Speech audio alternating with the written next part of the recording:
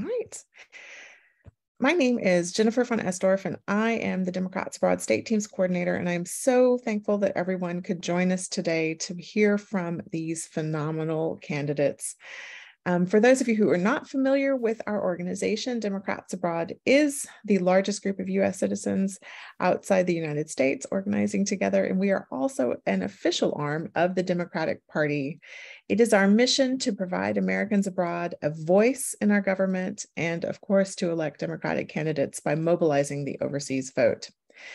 As you all know, there is so much at stake this year: 34 U.S. Senate seats, all 435 U.S. House of Representative seats, 46 state legislatures, and 36 state governorships are up for grabs. Offices where the decisions that impact your and your family's day-to-day lives are made. Offices where decisions on climate justice, reproductive rights, affordable education and healthcare, and so much more are made. Please be a part of this year's decision and request your ballot at votefromabroad.org. You need to do this every calendar year, so if you haven't yet, do it today. With less than 60 days until the 2022 midterms, we have set out to bring the elections and the issues closer to you so that you know who and what is on the ballot, and so that lawmakers stateside know about issues unique to you and to their overseas voters. In this vein, I would like to thank our Maryland state team for organizing today's Meet the Candidate event, and especially all of the candidates who were able to join us. We welcome you to today's discussion with these outstanding Maryland Democrats running in the November midterm election. We're looking forward to doing all we can from abroad to see the candidates get the support of our DA Maryland members. We also want to support the Maryland Dems as they fight to defeat Dan Cox and Michael Peruka and unseat Andy Harris and keep Maryland blue. Remember, to participate in the 2022 elections, you can request your ballots at www.votefromabroad.org. Our panelists today include leaders from several DA groups. We'd like to thank our Global Black Caucus, the Global Hispanic Caucus, the Global Veterans and Military's Family Caucus, the Global Women's Caucus, and the Taxation Task Force. We also welcome the Maryland State Team Lead, Beth Landry, and the Marylanders Abroad team. Beth, I'll turn it over to you. Thank you, Jennifer. Welcome, and thank you for joining wherever you're signing on from. My name is Beth Landry. I live in Sweden, but I was born, raised, and earned my nursing degree in Salisbury, Maryland. It's my pleasure to serve DA as the Maryland State Team Lead. Shortly, you'll hear from several Maryland candidates. But first, I want to emphasize how important it is for Maryland voters to take action early and vote. In 2020, over 27,000 Marylanders requested a ballot, which is 6,000 more than returned one. This goes to show how crucial it is that Marylanders living outside the U.S. can make their voices heard both by requesting and successfully returning their ballots from overseas. That said, I have some important voting information to share with Maryland voters who are in attendance. So I will go ahead and give me 1 second to share my screen.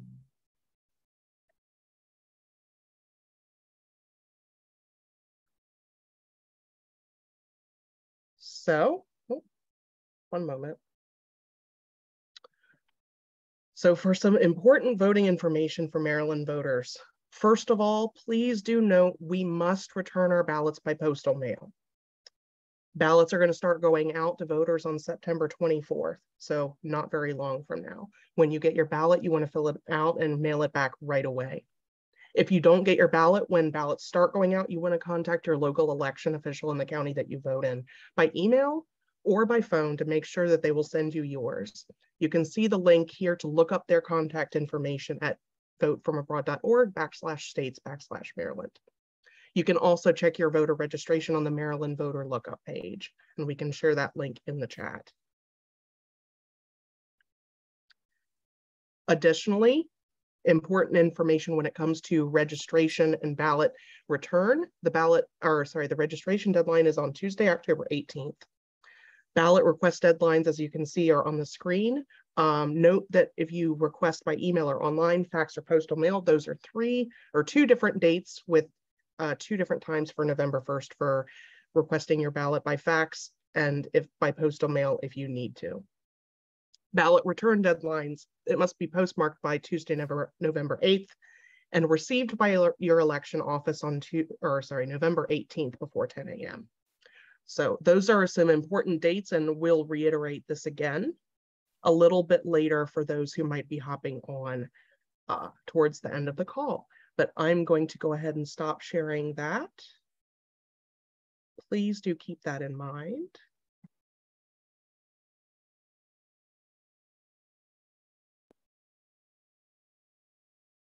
And one more thing before we start talking or introduce our candidates. The DA Maryland state team is not only committed to getting out the 2022 overseas vote, but we're also planning ahead for legislative advocacy to make voting from abroad easier for all Marylanders who are voting from overseas. We need all the help we can get, and we'd love to have you join us next Monday, September 19th for our organizing meeting. We're saving a seat at the table for you. Will you take action with us? And that link for that event page should be popping into the chat shortly. And without further ado, we can go ahead and introduce our first of today's candidate speakers. I'm going to go ahead and toss it over to Jazz Moore. Thank you very much, Beth. Honorable Congressperson Brown, on behalf of the Global Black Caucus and myself, I first and foremost thank you for your military service and, of course, to the service to our country. Being born in a military family and growing up on Ramstein Air Base in Germany, I appreciate your dedication in rooting out extremism in the military. And looking at your website, the first sentence that jumped out to me was a phrase that I always use as well: how can I help? Anthony's career in public service began as a lieutenant in the U.S. Army, as an aviator and JAG officer. He deployed to Iraq and received the Bronze Star. Since then, Anthony has spent 3 decades as an attorney and has served faithfully in the Maryland House of Delegates as lieutenant governor and in the United States Congress. Anthony has been a leading voice on equity and justice both in Maryland and on Capitol Hill, including working to root out extremism in the military, fighting to protect families by reforming gun safety laws, and being a lead sponsor of the George Floyd Justice in Policing Reform Act. He is running for Attorney General to continue that work and dismantle barriers within, whether in healthcare, housing, the environment, or the workforce, and give every Marylander a fair shot to get ahead. Congressperson Anthony Brown, the floor is yours. Well, thank you, Jazz.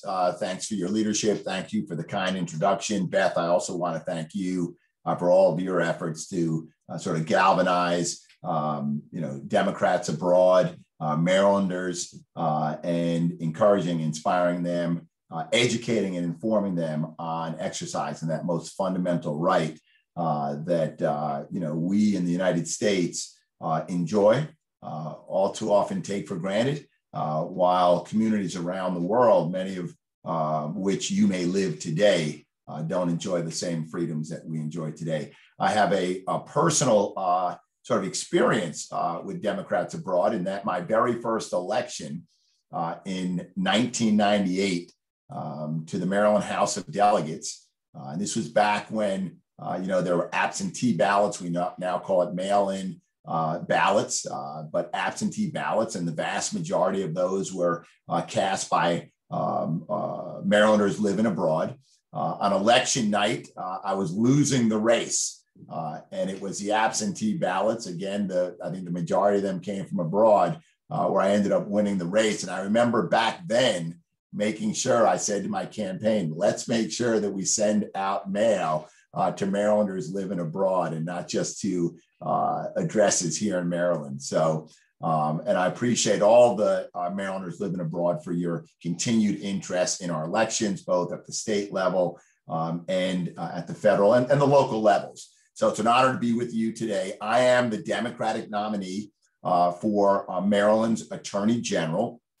And real briefly, because I know we have questions that we're going to get to, and I hope that I'll be able to answer as many as are presented or posed.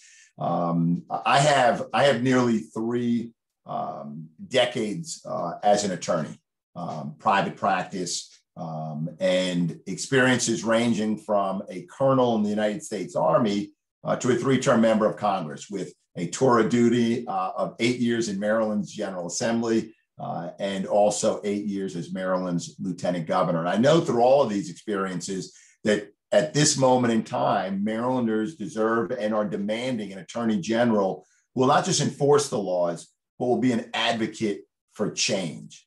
We recognize that in Maryland, we've made a lot of progress, but too many barriers exist for too many Marylanders. We see it in education and the environment. We see it in healthcare and housing. We see it in the workplace and in policing and the criminal justice system. And many of these barriers are the results of systemic racism. I'm running for Attorney General to dismantle those barriers, to join with our governor, Wes Moore. I think you're going to hear from his lieutenant governor running mate, Aruna Miller, to join with the presiding officers, the members of the General Assembly, communities, civic leaders, faith and business leaders around the state of Maryland to dismantle those barriers, to make government work again and for everyone, and to advocate and bring about the kinds of changes and reforms that will protect every person and empower every community. As Attorney General, I'll serve as Maryland's Chief Legal Officer. I may represent the state, but I work for the people. So together we'll investigate issues. We'll advocate for necessary legislative change and reform. And I'll set enforcement priorities that are consistent with the people who elect me. So that's true whether we're taking on the rise in crime, which is a big issue today, or improving public safety, whether we're addressing climate change, and we're making a lot of progress in that area in Maryland, or addressing issues like environmental justice, whether we're dealing with affordable housing or quality healthcare, and even defending against attacks on women's reproductive freedoms, whether we're protecting consumers and seniors, veterans, immigrants and refugees, or voting rights and workers' rights and the rights of the LGBTQIA+ community. As the Attorney General, I'll fight for all Marylanders, fighting for justice, holding people accountable, including elected officials and law enforcement, to make sure that we have a fair, more equitable state in Maryland, one that we can be proud of, one that we've worked hard to bring to this point where we are today, and one that I think is going to be the kind of state where future generations will want to live and raise their families. So with that, I'll stop here and look forward to answering any questions that you have. Thank you very much, Congressperson Brown. You've touched on a lot of the subjects. And before we hand it over to the Global Women's Caucus with Ann Hess, there is a question from the audience that came in. What would the candidates, or what will you as a candidate do to ensure the LGBTIQ+ people and families will maintain equal rights in the state of Maryland and also federally? Sure. And look, as a proud parent of a transgender man, I have dedicated my life to equity and equality in Maryland and on Capitol Hill. And that's true regardless of race, faith, ethnicity, gender, identification, orientation, because I believe that all residents of Maryland, of the United States, all citizens as well, all right, should enjoy the rights and the privileges of living in the United States. As you mentioned, on Capitol Hill, I took on the Trump administration against the ban on transgender service members. In Maryland, as lieutenant governor, I led the fight, not alone, of course, working shoulder to shoulder, particularly with my good friend, Jamie Raskin, who we now serve together on Capitol Hill, and making marriage equality real in Maryland. So one of the things that, and one of my top priorities this January, when I present my legislative priorities to the Maryland General Assembly, will be to establish civil rights enforcement authority for Maryland's Attorney General. Today, the Attorney General advises the Maryland Civil Rights Commission. It's an important commission that does good work.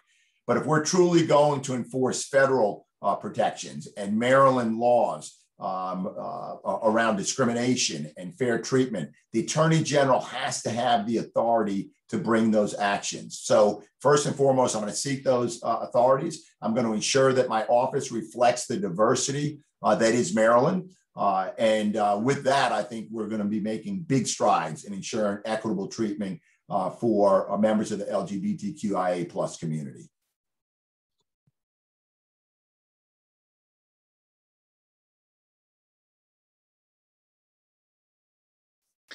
Thank you very much. And I'll hand it over to Ann Hess from the Global Women's Caucus. Okay, thank you. Thank you so much for taking my question, Mr. Brown. Well, people attending this call might not know that Maryland recently modernized its approach to abortion access, which required, of course, the Democratic legislature to override a veto from the Republican governor. But there's still more to do. So how would you leverage this victory to expand and protect access to abortion for people in Maryland and to reach out to voters who may be motivated by this issue? And do you have any advice for us at Democrats Abroad on reaching especially those crucial swing voters who might not typically support Democrats? Sure. And Ann, thank you for the question. I'm proud of where we are in Maryland and what we are doing to ensure that women's reproductive health choices and decisions are theirs and theirs alone to make, and they can make it in coordination with their health provider and anyone or anything that they want to. And I think we made a lot of progress in Maryland. The General Assembly this session, as you mentioned, did pass legislation that expanded the category of providers that could provide abortion services in Maryland and also appropriated money to support that training. Unfortunately, our Republican governor, Larry Hogan, has withheld those dollars. Certainly, Larry Hogan is term limited, and I expect Governor Wes Moore is going to support the disbursement of those funds.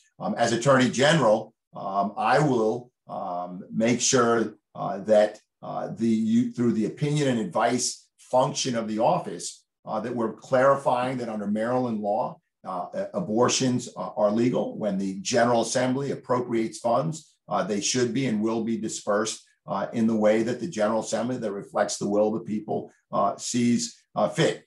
So Maryland's a great state to live. We codified Roe back in 1992. The Supreme Court's overturning of Roe doesn't change the legal status of women's reproductive health decisions and the protections afforded under Roe in Maryland. But we can't be complacent, because 50 years ago, we would not have thought that we would be sitting here today with a Supreme Court that reversed, the first time in the history of this country, a right that had been extended to a group or to Americans.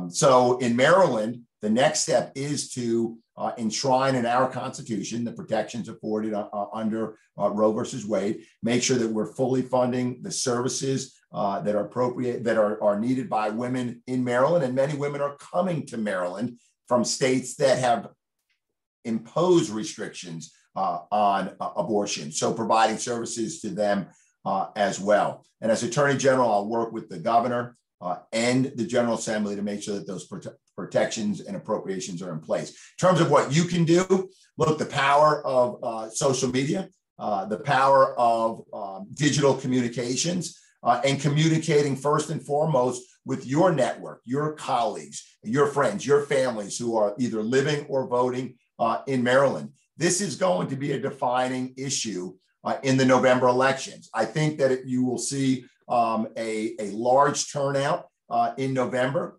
Certainly the motivation, I think, primarily will be to retain the Democratic majority in the House and to expand perhaps by 1, 2, maybe more seats in the Senate.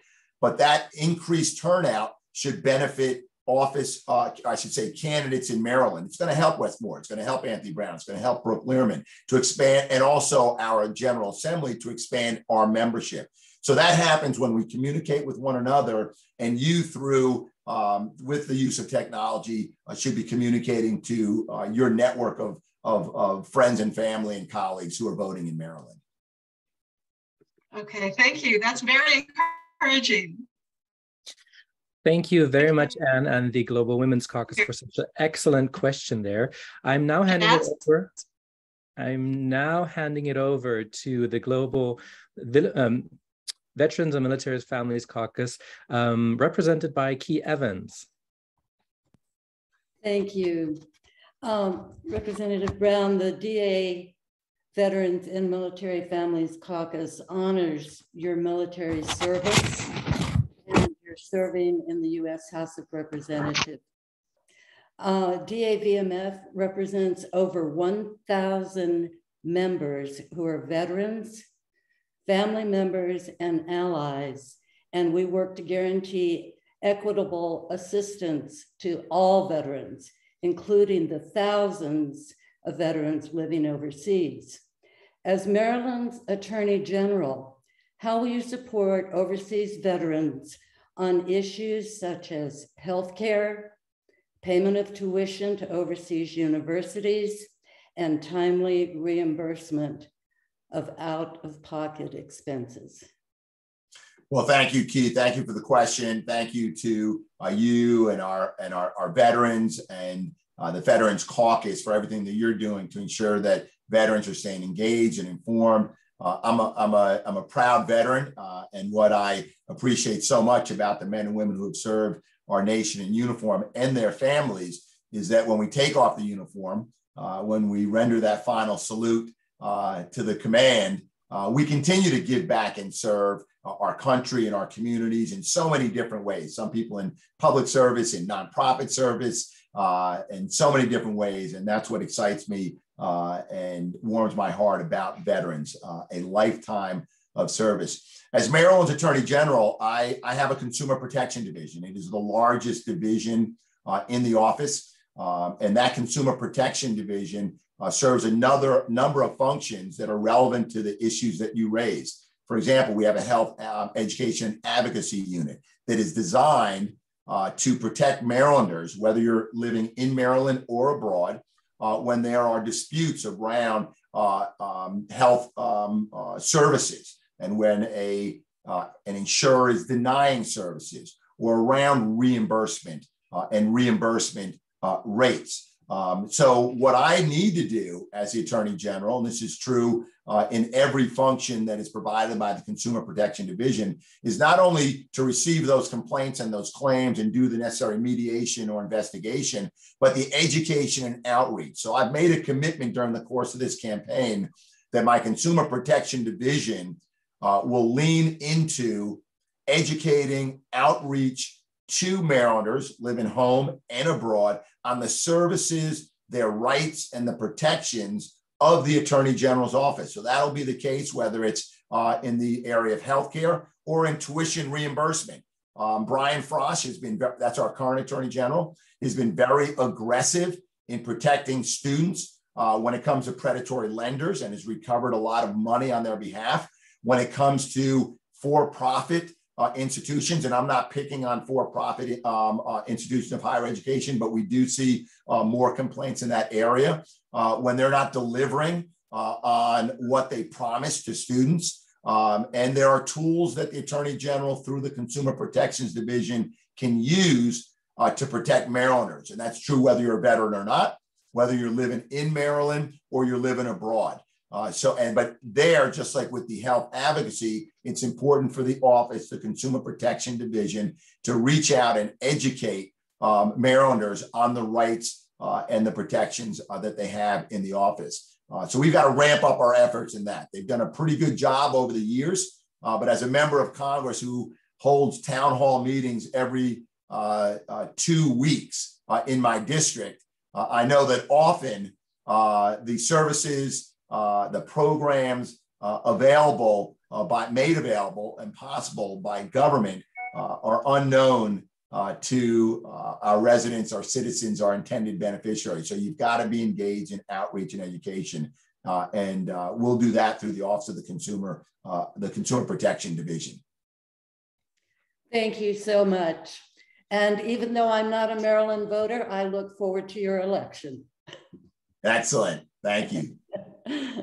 Thank you very much, Key, from the Veterans and Military Families Caucus for another great question there. And also, thank you very much, Congressperson Brown, for your time, for your commitment. And I do hope for the best outcome during these elections for you. Thank you very, very much. Thank you, Jazz. All blue in 22. All blue, blue wave. There we go. Take care, everybody. There we go. Thank you very much. And I would now like to hand it over to Michelle Taub. Michelle. Yeah, hi, everyone. My name is Michelle Taube, and I am a member of the Maryland State team living in Denmark. I vote in Maryland's 8th Congressional District, and it is my great pleasure to introduce Senator Van Hollen. You can hear me, right? Yeah, okay. Chris Van Hollen was elected by the people of Maryland in 2016 to serve as their voice and their vote in the United States Senate. Prior to that time, he served in the House of Representatives representing Maryland's 8th Congressional District, where he was a member of the House Leadership Team and ranking member of the Budget Committee. He has the unique distinction of being a past chairman of both the House and the Senate Democratic Campaign Committees. Senator Van Hollen has worked tirelessly to push back against attacks on our basic rights and freedoms, and worked with President Biden to defend our democratic institutions from those who seek to tear them down. Senator Van Hollen is proud to be a fierce, lifelong advocate for Maryland families and working people across our country. He has been a leader in the fight against the corrosive influence of big money in politics and works every day to advance the goal that our democracy lives up to its full promise of equal rights, equal justice, and equal opportunity for all. Throughout his public service, he has led the push to address the threat of climate change and move our country to a more sustainable, clean energy economy. As a son of a U.S. Foreign Service officer, Senator Van Hollen spent many of his early years as an American living abroad. He credits this experience with instilling his firm belief in the powerful impact we can have when we are a strong and consistent voice for human rights, diplomacy, and democratic values abroad. As a member of the Senate Foreign Relations Committee, he has worked to advance these goals in our foreign policy. Senator Van Hollen is unfortunately not able to join us in person today, but he has recorded a video for this event. So. Hi, I'm Chris Van Hollen, and I'm proud to represent the great state of Maryland in the United States Senate. And I'm especially pleased to be joining all of you for this event and to support the important work of Democrats abroad to make sure that every American living overseas has the resources and tools they need to vote and that they cast their votes. We may not be standing shoulder to shoulder in the same room, but we are united in recognizing the very high stakes in the 2022 midterm elections and the need to get out the vote and ensure Democratic victories in the Senate, the House, and other elections throughout the country. I grew up in a Foreign Service family and spent a lot of my early years living overseas in Sri Lanka, India, Pakistan, Turkey, and traveled to many parts in between. American diplomats spend a lot of time promoting democracy, the rule of law, and human rights abroad. But when you look at what's happening in America today, you know that we must work overtime to defend our democracy right here at home. The January 6, 2021 attack on the Capitol and our democracy should be a wake-up call to every American that our democracy and our Constitution are under threat. And it's our job as citizens to protect them. And that begins with making sure we vote for candidates who are sworn to protect our democracy, not for insurrectionists and their apologists.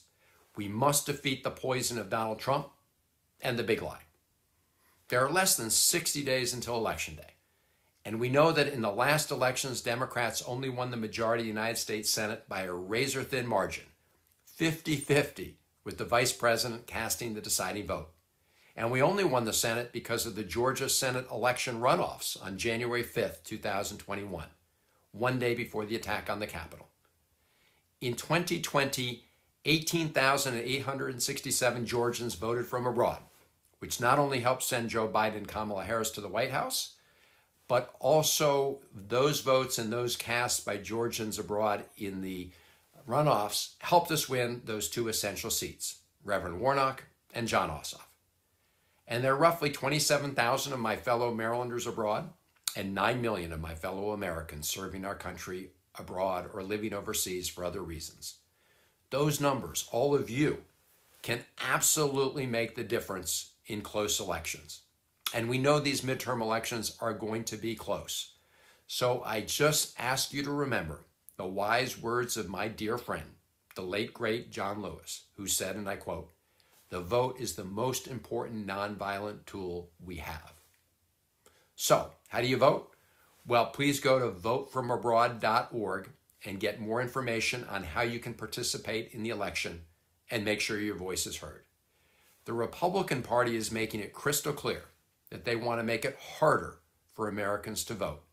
They want to win by subtraction, not by addition. We need leaders in the White House and the majority in Congress that want more Americans to participate in our democracy and vote, not less. That's the true essence of having a government of the people, by the people, and for the people. As you know, elections are about choices. As President Biden often says, don't compare me to the almighty, compare me to the alternative. And the choice voters face in 2022 could not be starker. If Democrats had not won the White House and the Senate and the House in the last elections, we would not have enacted the American Rescue Plan to beat back the pandemic. We would not have passed the Infrastructure Modernization Bill to make long overdue investments in transit, roads, bridges, broadband, climate change, and more. We would not have passed a common sense gun safety measure as a first step in protecting our communities. We would not have passed the Inflation Reduction Act to cut the costs of Medicare prescription drugs and dramatically boost our investment in clean energy.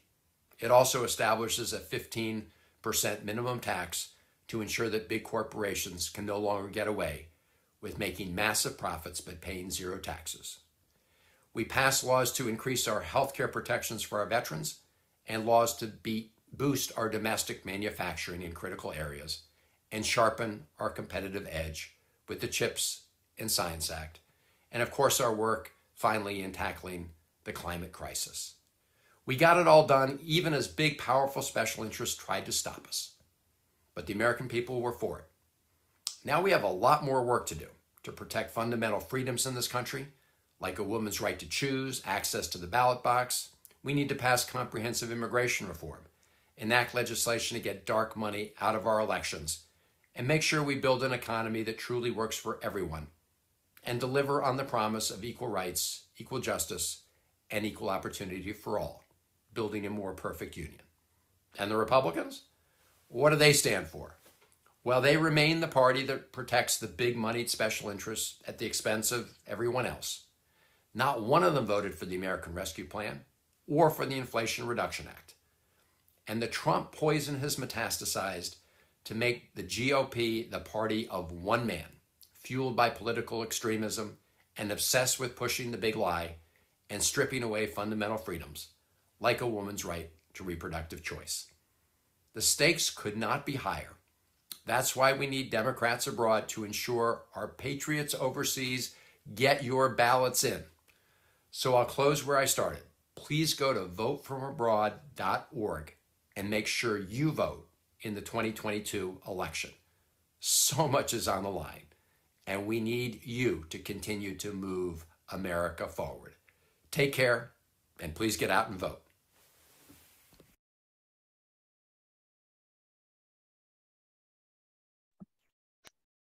Wasn't that a great video? Thank you again to the senator for taking the time to record it for us. Okay, and let's repeat what he said. Make sure to request your ballot, vote your ballot, and return it so that we can make sure that Senator Van Hollen is reelected in November. Now I'll pass it back to Beth to introduce our next candidate.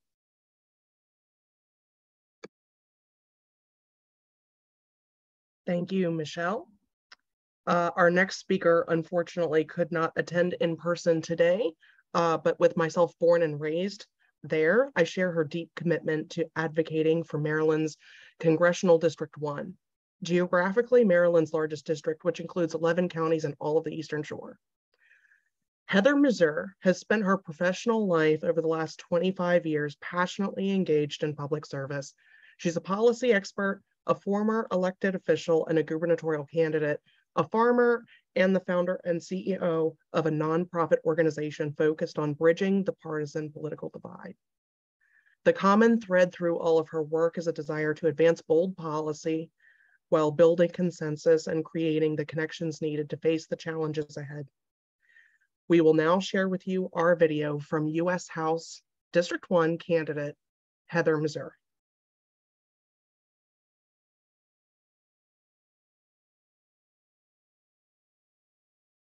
I grew up playing basketball in tiny Blue Mound, Illinois. Our school didn't have a team for girls, and the coach wouldn't let me try out for the boys' team. But my dad wasn't one to take no for an answer. For months, he came home from work at the Caterpillar plant and called school board members, organized parents, and raised a fuss. By the time I started high school, there was a girls' team. I was raised to break new ground. I worked my way into a policy job on Capitol Hill while I was still in college. I married my wife, Deborah, 10 years before the Supreme Court said we had the right to do so. I ran for governor on a policy platform that was light years ahead of any other candidates. Now, Deborah and I run a small organic farm on the Eastern Shore, doing our part to be responsible stewards of our land and water. Working together for big, bold change is the only way to build a better future. And Andy Harris is behind the times. He clings to old hatreds and new conspiracies. He does what's best for Donald Trump, not for us. Harris supported the big lie that incited the January 6th attack on our Capitol. He tried to pick a fistfight in Congress and smuggle a gun onto the House floor. He even voted against a bipartisan effort to set up a commission to investigate the January 6th attack. He's given up the right to represent us in Congress. I believe in blazing a trail on the issues I care deeply about. That's why in Annapolis, I passed the law keeping kids on their parents' health insurance until they're 25, years before Obamacare.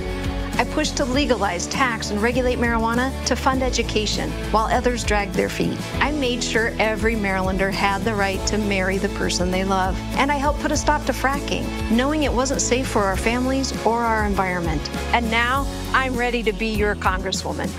We deserve representation that reflects the best qualities of who we are and where we're from.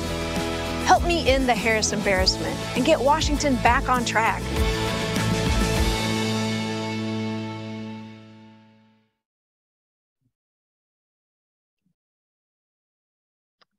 What a phenomenal candidate that we have with Heather running in Maryland's 1st Congressional District. We absolutely must get out the vote to flip the first.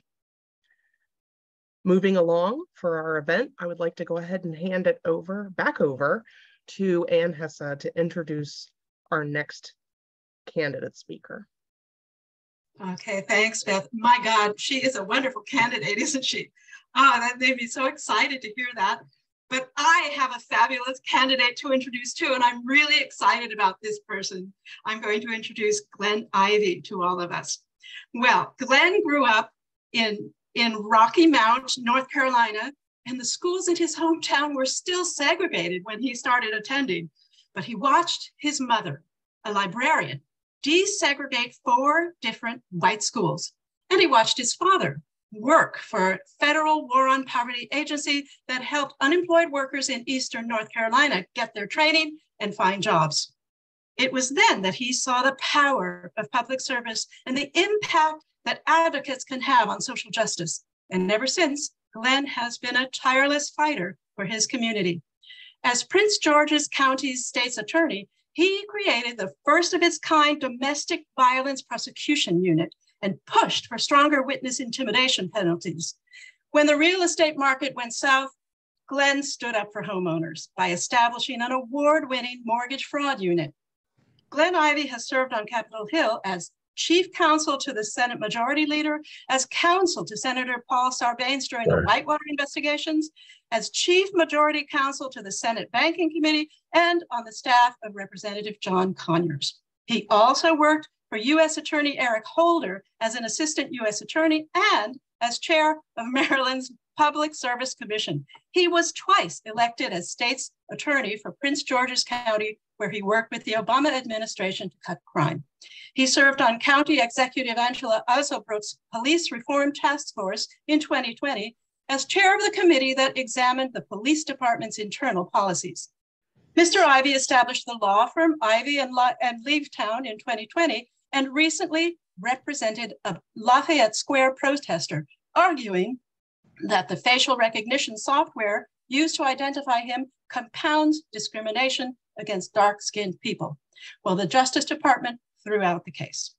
But there's more work to be done. The county is facing challenges that it has not seen in generations. And that's why Glenn is running for Congress, to create good paying jobs, to ensure access to affordable healthcare and housing, make our criminal justice system more just, and give hardworking Americans the chance to succeed, no matter which zip code they're from. You see why I'm so excited about this candidate? Mr. Ivey, thank you so much for joining us today. The floor is yours. Well, thank you so much. I appreciate that introduction. That's very enthusiastic and very well researched. I appreciate it very much, and thank you for the chance to have a chance to speak to you all and hear from you as well. I'm Glenn Ivey. I'm running for Congress, as you heard. And just one note for point of clarification or conversation here. My daughter is overseas. She's currently in Poland, working to help with the refugee crisis out of Ukraine. And she's been overseas now for about 12 years. She went over after her college time was over. She got her master's at Sciences Po in France. And then she stayed over in Africa and Europe, mainly in Africa, doing a lot of food security work and other types of relief work. So I think some of the challenges, and her husband's from Germany. So, and they now have a child, my grandson, who's 2.5, and I get to do a lot of Zoom calls with him, but look forward to seeing more of him, if and when they come back more. But I guess that's a long way of saying I hear your perspective frequently. She's frequently asking what's going on in the United States. I know that the overseas media covers things very differently than we do here. And so it's great to have her perspective on these things and on some of the challenges that she faces from, living overseas, with respect to tax issues, retirement, security issues, and the like. So I'm definitely anxious to hear about those from you all. I don't know, are you all doing a Q&A format, or how do you want to proceed? We have a few questions for you if you're ready. Okay, sure, fire away. The first question, is your daughter a member of the Democrats Abroad Global Women's Caucus? Actually, she's based in DC, but yeah, she's, it's interesting because I have some of my kids are extremely politically active, like my son Julian in the House of Delegates, but 3 of them are, kind of ran from it. But she's definitely interested in politics and votes, and I think and especially got interested in the after the Dobbs decision. The Supreme Court decision, I think, caught her off guard, and it was very unexpected and frankly shocking to her, as it was to so many of us. So I think that there's a renewed interest and focus. And I don't think that's just limited to people who've been overseas. I think there have been a lot of Democrats who kind of were sleeping at the wheel, especially on women's rights issues, and those in particular. And surprisingly, Justice Thomas went out of his way to implicate a variety of other right to privacy issues too, like marriage choice, interracial marriage. I think he didn't touch on for obvious reasons, but it was implicated by his analysis. So I think this is a big election coming up because those rights are now on the table. They're on the election slate, and I think we have to focus on them and make sure we turn people out so we can get things done. Okay, well, we have a few questions for you. First off, you mentioned the taxation problem, so I'd like to hand off to someone from our taxation task force.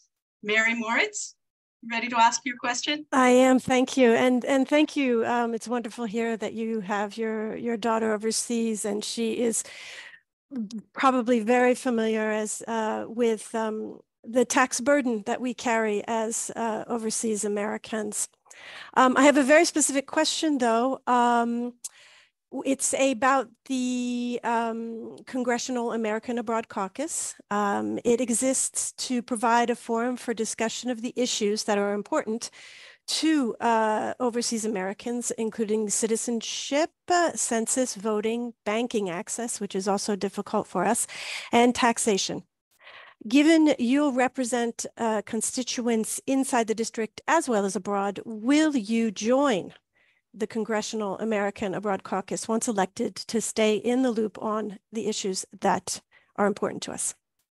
Yeah, I would think so. I mean, you know, Prince George's County and the 4th Congressional District in particular are very diverse. We have a lot of immigrants here, people from overseas, Africa and Latin America in particular. And as I mentioned, you know, I've got my daughter overseas, but there are a lot of us here in Prince George's County in the 4th District who have relatives overseas. In some instances, they're U.S. citizens working abroad, like my daughter. But I think those are key issues. I don't think they get as much attention as they really should. And I think it's important for us to do more. My hope is that more Americans will become more focused on the broader world, you know, the global context, certainly from the standpoint of the impact that we have, but you know, set aside the America First agenda that's been pushed by some quarters, and you know, sort of try and return to our position as citizens of the world and leaders of the free world. But yes, I think I would definitely want to join that caucus and be involved in what's going on there. As far as committee assignments, you know, I don't know yet. Foreign affairs is something that some people have discussed with me, and I had a chance to talk to the chairman last week. So that's certainly a possibility, but apparently these things don't get sorted out until after the election. As for an incoming freshman like me, you know, you're the last person on the totem pole, but that's certainly one I want to look at. Thank you. Thanks, Glenn. Will you take a question from Carlos Colau from the Global Hispanic Caucus now? Absolutely. Carlos? Yes, great. Thank you very much for taking a question. My question is the following one. According to the census, Latinx persons represent 11.1% of the Maryland's population, nearly doubling from 6% in 2008. Notably, this population grew 48% over the 2000-2006 period. This is significant and shows a clear growing trend in years to come. Not only so the numbers of Latinx persons in governance be representative of their communities, but we should also advocate for them to run for office. So my question is, what measures would you put in place to ensure that the number of Latinx persons in governance reflects their districts, and how will you advocate for them to run for those positions? Thank you very much. Sure. I mean, I think there's sort of two categories there. One is people who are employed in the government, and the other is people who are running for office in the government. I think with respect to running for office, that's relatively easy for me. We've got a few people here in Prince George's County who have come out of the Latin American community and have run for office. For example, Victor Ramirez is a very close personal friend of our family. We supported him when he ran for state senate. I supported him when he ran for state's attorney, which is like the district attorney for Prince George's County, which is a position I'd held previously. And we just supported him again when he was running for the county council. So I've certainly been there in support of him and others over the years. We haven't had a lot of people of you know, Latino descent running for office here in Prince George's County. I'm hoping that will grow as sort of first generation immigrants become you know, second generation, and but you know, that's a transition that we've had to work to accelerate and help. So for example, when I was state's attorney, I was elected in 2002. One of the things I did was hire a liaison to the community who was bilingual and could communicate and could actually also help to build, I'll call it a political infrastructure within the community. So you have sort of natural leadership positions. But I'll tell you what got me started on it. I went to speak to a PTA in my town. I live in Cheverly. And when I got there to speak to the group, the room sort of split into two groups. There were people who spoke English and then people who spoke Spanish. And as I was speaking, one of the people on the Spanish speaking side was translating, and someone on the English speaking side shushed the translator. And so I was like, well, you know, wait a second, what's going on here? they need to hear, their kids are in school here just like everybody else's, so they need to hear what's going on. But to me, that was a big indication of a challenge of sort of a lack of understanding about the need to reach out to the community and make sure they were included. So in my view, and we started pushing this, geez, I guess it's 20 years ago now, involvement in leadership positions, starting with like PTAs, coaches, community associations, homeowners associations, those positions we wanted to try and help fill out, and we did. And now those people are starting to run for lower level positions like school board, state delegate, and the like. And I think we have to keep pushing that. It hasn't happened as quickly as I'd hoped, frankly.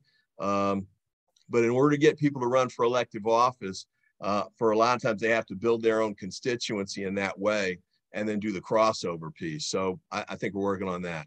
From an employment standpoint, as I mentioned, I hired a translator or a communicate, a liaison to the community who was bilingual, but we didn't stop there. So I had 2 deputies in my office. One of my deputies was of Latin American origin and second generation, fluent in Spanish. In fact, when he left my office, he went to the Department of Justice to go train prosecutors in Latin American countries on using American rule of law principles. So I think we have to have the aggressive hiring approach within offices, and I think we should hold elected leaders like me to those kinds of standards. And I also think we've got to help people run for office, and that includes recruitment and fundraising to help them get there. Well, thank you very much for your great work. Let's keep pushing. Thank you very much. Thank you. Okay. And back to Beth now. Hi, Mr. Ivey. My name is Beth Landry. I'm the Maryland State Team Lead. And so I have a question for you in terms of the Inflation Reduction Act, which Democrats abroad celebrated the passage of last month. All Americans, including residents of Congressional District 4, will live to see the enormous impact of climate change in their lifetimes. Given that the act includes measures to promote renewable energy and mitigate climate change, in what ways will this bill positively impact CD4 residents? And what are real changes that they'll see from this legislation? Well, with respect to climate change, I know it's the biggest commitment. I guess it's not just in the United States history, but in world history, as far as committing resources to help address climate change and slow it down. And I applaud the president for that. I was pleasantly surprised that we were able to get something passed in the Congress, especially in the Senate, because we had some real barriers there. I won't go into details, but found a way to overcome those and move forward. Having said that, it's a good step. It's a big step, but it's only the first step. And we've got to make sure that we continue to do more. I don't know if you all are able to track sort of the weather disasters we're having over here. I think the week before last, we had 5,000-year floods in 1 week. And that's not just domestically here in the United States. I think people have seen what happened in Pakistan and in other places. I think it's clear that we've got to accelerate what we're doing and be more aggressive with it. The United States, I think, one quick gripe that I had, when the tail end of the Trump administration, the Postal Service was looking at replacing its vehicles, and they were looking to replace them with electric vehicles as opposed to gas-powered vehicles. That was overturned or overruled by the Trump appointee.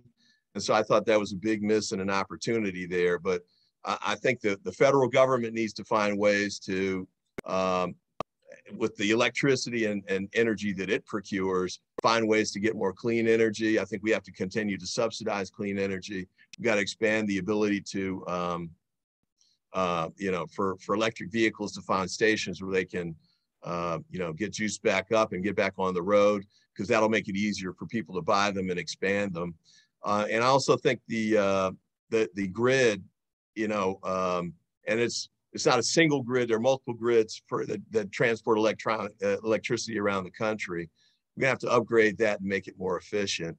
And also, it's gonna need to reflect the increased amount of power that it's gonna have to carry, because right now we've got places like, I believe it was Oregon, where they're having to, they're looking at rolling blackouts just because they can't accommodate the amount of power and because they're worried about creating wildfire scenarios out there. So I think we've got a good step that we took, but we got a long ways to go. And if we maintain control of the Senate and the House, in fact, I think we need to expand control of the Senate. The Biden administration can do more and do more faster, but the only way it's going to happen is if we retain control over the House and the Senate as well.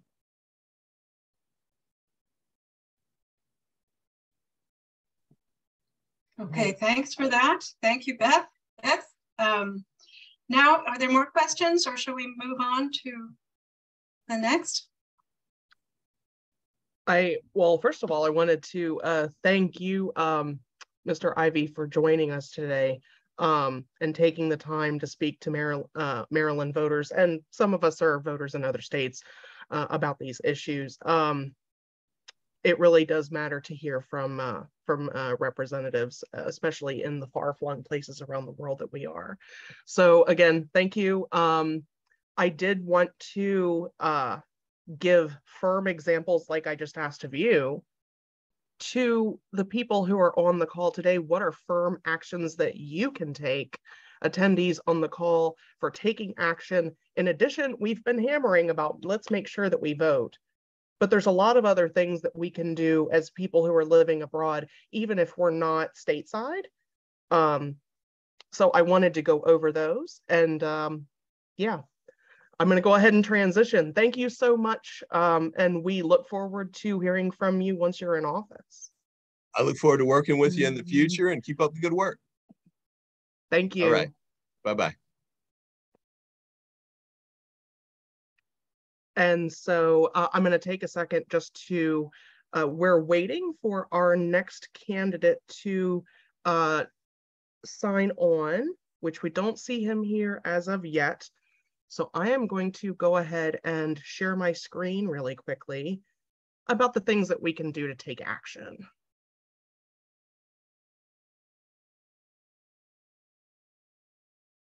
And so you should be seeing on the screen now, if someone can give me a thumbs up, 10 actions to take now. Thank you. So of course, requesting your ballot. We said that before, go to votefromabroad.org.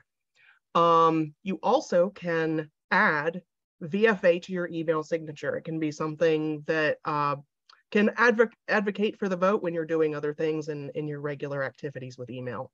And also sharing VFA and voting information on social media. Also, one of the things that you can do is send something called an alma mater letter. We have a campaign right now that is people reaching out as alumni living around the world to the programs where they went to universities to find out what information voters who are studying abroad are getting when they're going overseas, and to make sure that they are able to also vote. You can phone bank with Democrats abroad. It is highly effective. We are doing it now. You can sign up to make calls to Democrats abroad voters. And as someone who led a phone banking campaign myself in 2020, 6 out of 10 times the person almost shouts with delight when they hear from you, because they love making sure that they can vote. You can also get trained with voting assistants to help voters. And you can see that there for number 6. You can do like we are doing. We have several state teams, but we don't have one for all of our states. So you can join the Maryland state team, or you can join one of the other state teams. I believe we have 13 now, as a voter or an ally. You can also adopt a campaign and push on social media. You can do next. Number 9 is very important. One of the top reasons that people vote is because someone that they know talked to them about the importance of voting. So you can help 3 people get their ballots and help them to help 3 more. So we can cascade this out and make sure that all of those 9 million voters that Senator Van Hollen referenced can cast their votes. And then finally, donating. If it's not your time or your talent, perhaps your treasure. If you can donate to help get out the vote, and we have a page that should be popped into the chat that has all of these links here for at your convenience that you can take a look and participate in any way that works for you. The page is in the chat. Thank you. And I'm going to go ahead and stop screen sharing, but I wanted to make sure that people knew that there are many other things that people can do in addition to voting. And with that, I would ask, is our next candidate here? If you're looking for John Sarbanes, I'm here. Ah, excellent. Hi. Can you see me? We might need to spotlight you. Ah, there you are. You're under a different name. We've got you now. Oh, sorry about that. Glad to see you, sir. My name is Beth. I'm going to transition over to Melanie now, who's going to introduce you and thank you for hopping on today. Sure, my pleasure. Hi, my name is Melanie Gardner. I live in Canada, Ottawa, Canada, and vote in Congressman Sarbanes' 3rd District. I'm a member of the Capital City Regions chapter of Democrats Abroad, and am a member at large of the Democrats Abroad Seniors Caucus. And I am honored to introduce Congressman John Sarbanes. Congressman Sarbanes represents the 3rd Congressional District and is a lifelong Marylander. In Congress, he serves on the House Committee on Energy and Commerce as the Vice Chair of the House Subcommittee on Health, and is a member of the House Subcommittee on Environment and Climate Change. He also sits on the House Committee on Oversight and Government Operations Subcommittee. Congressman Sarbanes is running to serve the diverse needs of his constituents, especially as we recover and rebuild our economy following the unprecedented challenges of the COVID pandemic. Before he was elected to Congress, Congressman Sarbanes worked at the Maryland State Department of Education to make our school system the best in the country. As an attorney in private practice, he represented doctors and hospitals and other healthcare providers to build a high-quality healthcare system. And he worked with organizations like the Public Justice Center to protect the environment and ensure equality and opportunity for all Marylanders. Congressman Sarbanes is working hard to help families with rising costs, create good paying jobs, and strengthen our education systems. He's also fighting to keep our government transparent and accountable, ensure access to affordable health care, preserve the Chesapeake Bay, and protect our planet from the dangerous threat of climate change. He led the charge in Congress to limit the influence of big money in politics and strengthen the vote and the voice of every American. Whether it's the economy, energy, and the environment, healthcare, or any other critical issue, special interests and well-connected insiders are calling the shots in Washington. We need to return the government of, by, and for the people. And I must say that Congressman Sarbanes is a very good person. He keeps in touch with his constituents. That's from personal experience. So over to you, Congressman Sarbanes. Well, thank you very, very much. I appreciate it. I was trying to adjust so I didn't have this bright light shining in on me. So I'll apologize that there's some glare here. I did just come from, and it's great to be introduced by a constituent, let me say that. I did just come from an event celebrating the 50th anniversary of the passage of the Clean Water Act. And we were at Sandy Point State Park, which is a beautiful park right on the bay near the Chesapeake Bay Bridge, celebrating that landmark legislation that we have used, the authority of which we have used over the last 50 years to try to clean up our rivers, our streams, our tributaries, national treasures like the Chesapeake Bay. and recommitting ourselves to doing that for the next 50 years. And we've been able to secure our delegation some very significant funding, both through the annual appropriations process, as well as more recently through the bipartisan infrastructure and investment bill, additional dollars that can help support the revitalization of the Chesapeake Bay. So that's my environmental pitch for today, but would be happy to talk about any other issues relating to that topic as we move forward. Let me just step back for a moment. Thank you for your interest and engagement. There's no more important moment than this one for Americans, wherever they may be, to stand up and fight and fortify their democracy. I had the privilege, really for the last 15 years, intensely over the last 4 or 5 years, of leading the charge in Washington on broad democracy reform efforts, not just fighting the insidious influence that big money has on how public policy gets made, but trying to create a new framework of uniform standards across the country for how we register and access the ballot box, as well as fixing partisan gerrymandering, making ethics reforms. We had a large comprehensive piece of legislation called the For the People Act, which I helped lead, and we passed it twice in the House of Representatives in the last 2 Congresses. We got very close in the Senate. If you all were tracking this effort, you will know that we got 48 Democratic senators to agree to change the rules of the filibuster to allow a vote on what was then called the Freedom to Vote Act, which was the Senate version of what we introduced in the House. We couldn't get those last 2.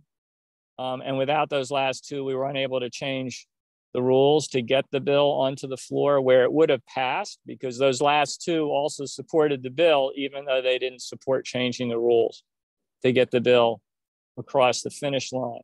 We're not giving up, but I think there's an appreciation that this fight is largely now been shifted into the individual states.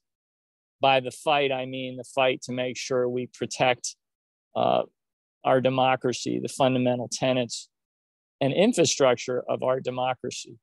In particular, to make sure that last sacred space, which is the polling place, the place where the voter interacts in terms of making a decision about a candidate, or the remote equivalent of that, which is voting by absentee ballot, that is protected and preserved. And also that we somehow overcome the disinformation that is spreading, unfortunately, very quickly in the country and undermines people's confidence in the outcome of elections. Because whether you're Democrat or Republican or independent, if you can't agree on the integrity of the results from an election, then you're completely unmoored when it comes to your democracy. So that's been an area of focus of mine. The environment, as I mentioned, has certainly been a principal concern. Healthcare is another area based on my prior career, which was as a healthcare attorney representing hospitals and healthcare providers in Maryland and throughout this region. I came to Congress with a very strong interest in that topic and was privileged to be part of shaping the Affordable Care Act from my position on the Energy and Commerce Committee back in 2008.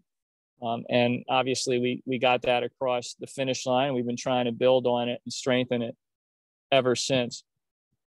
AmeriCorps and volunteer and citizen engagement opportunities is another area that I brought real attention to.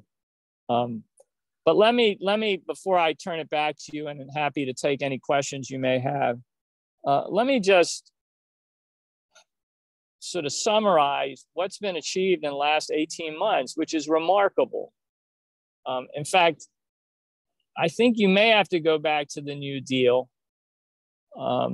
maybe to some period in the 1960s and early 70s, to find a time when in such a limited period, we were able to get as many things passed in Washington and signed into law. And there's basically 4 major pieces of legislation. You're familiar with them, but just to quickly summarize. The first one was the American Rescue Plan, which was a monumental effort to help people get through the pandemic, strengthen our economy, and helped create millions of jobs over the last 18 months, more jobs being created in that period of time than ever in an equivalent period of time in American history. So that was very, very important for small businesses, for families, for individuals across the country to help them navigate this very difficult time in our country. We then passed the Bipartisan Infrastructure Investment Act, which will mean that we are celebrating and investing in upgrading our physical infrastructure in this country for decades to come. Billions of dollars flowing to Maryland and other states across the country to make sure that we're not taking our infrastructure for granted. In Maryland alone, we're going to see repairs to our ports, to the airport, to bridges, to tunnels that are sorely in need of repair.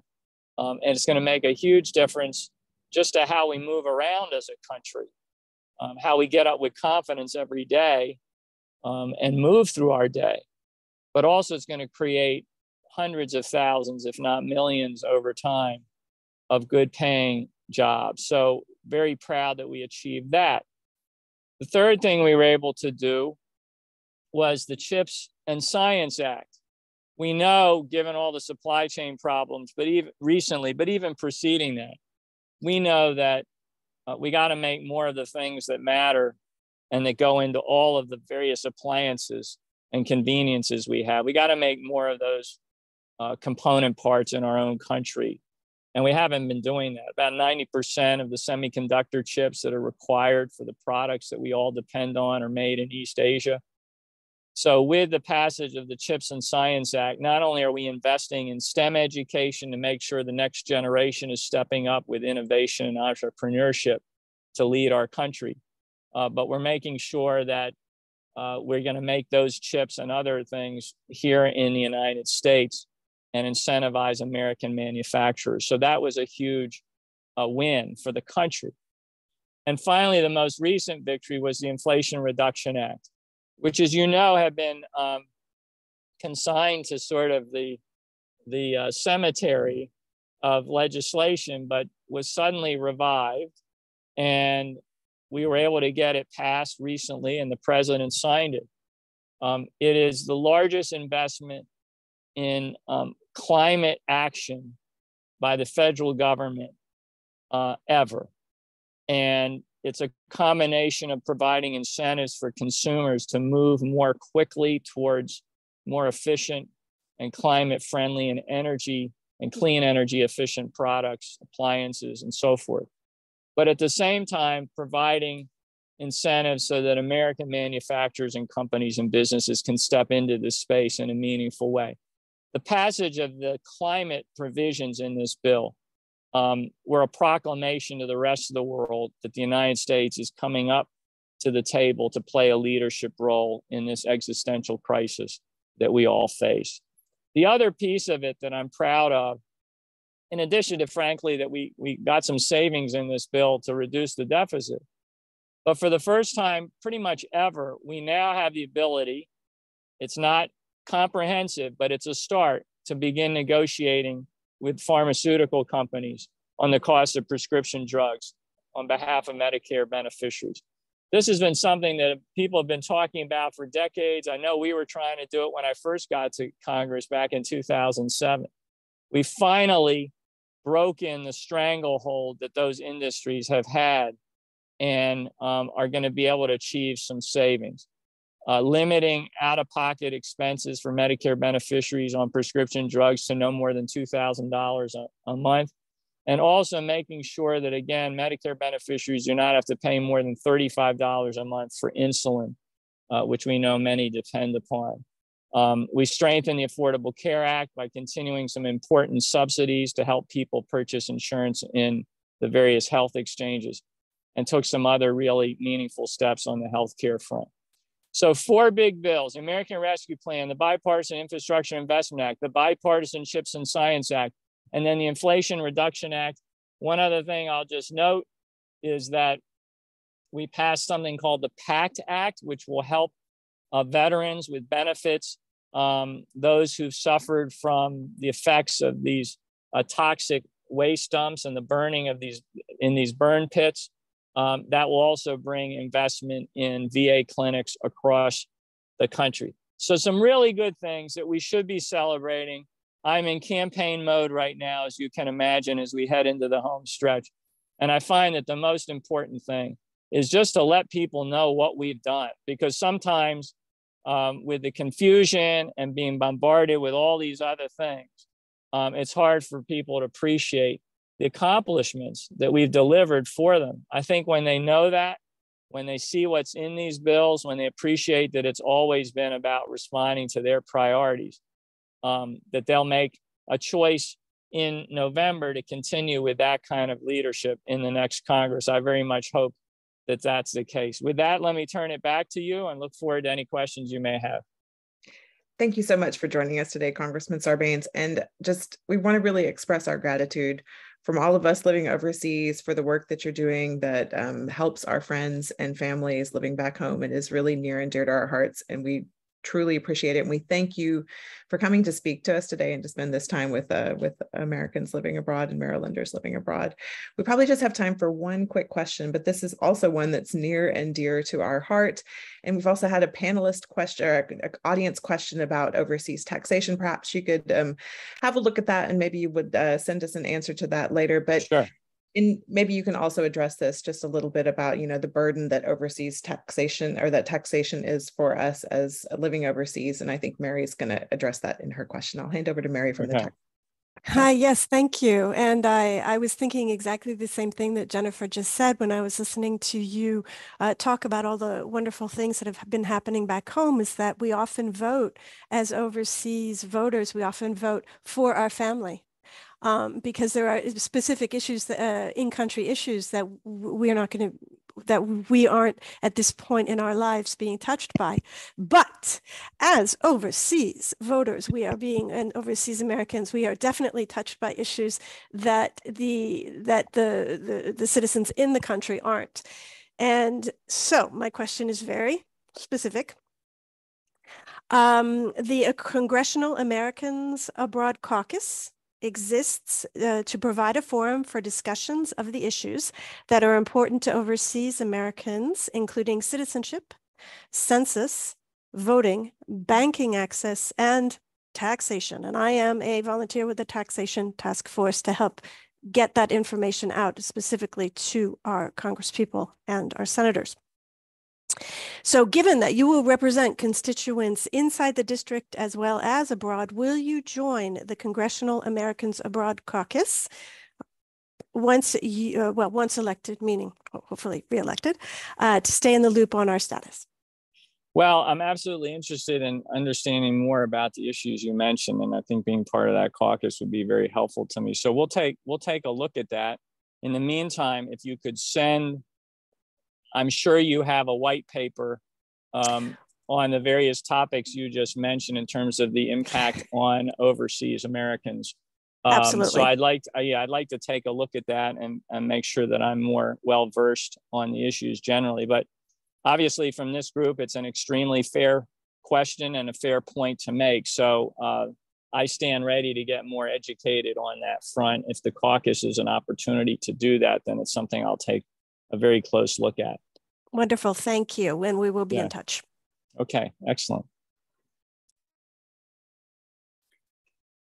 Well, Congressman Sarbanes, we deeply appreciate your time and the work you do on all your subcommittees and committees and outreach. And thank you for joining us today. It's very important.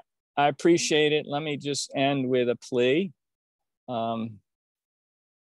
I don't know how easy or hard it is for you to gain perspective on some of the threats being posed right now to kind of the basic small d democratic tenets of our American society. But I'd urge you not to take anything for granted in this moment. And to the extent you yourselves or your families or your extended peer groups can find a way, modest perhaps, but any way of leaning in and taking some responsibility for just education, good information, and participation in our democracy at the community level, I would urge you to do so, because there are some strong anti-democratic forces on the move right now.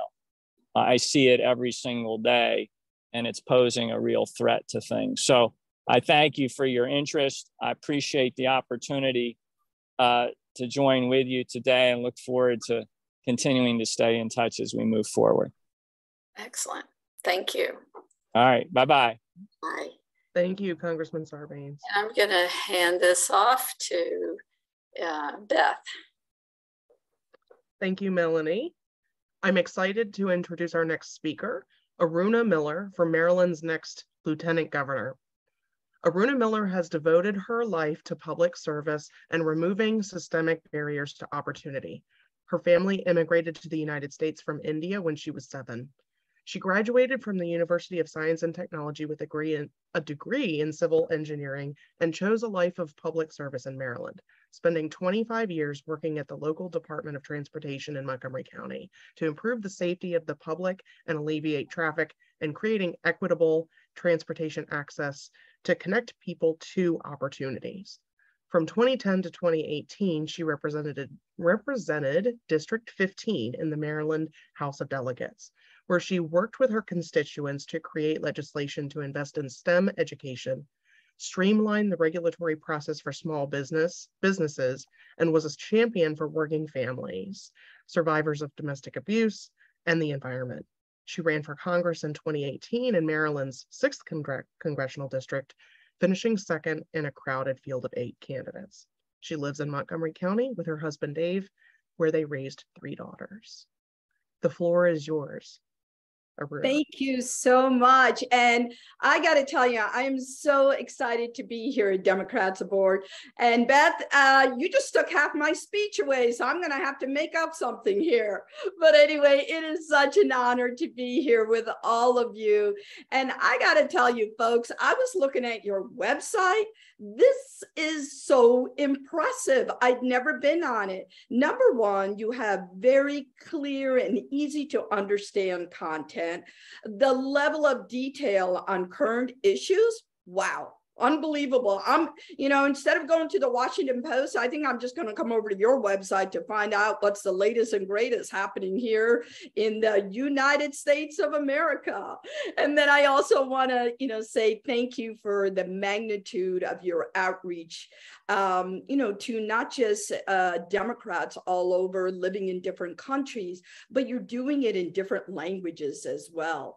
And this is how you deliver democracy from abroad. So thank you so much. And, one other thing that I noticed when I was on your website was you have a little area called Tiny Actions. Because, I got to tell you, I mean, that immediately appealed to me, because I will tell you, when I go talk to Democrats throughout the state of Maryland, they will say that democracy is not easy to navigate.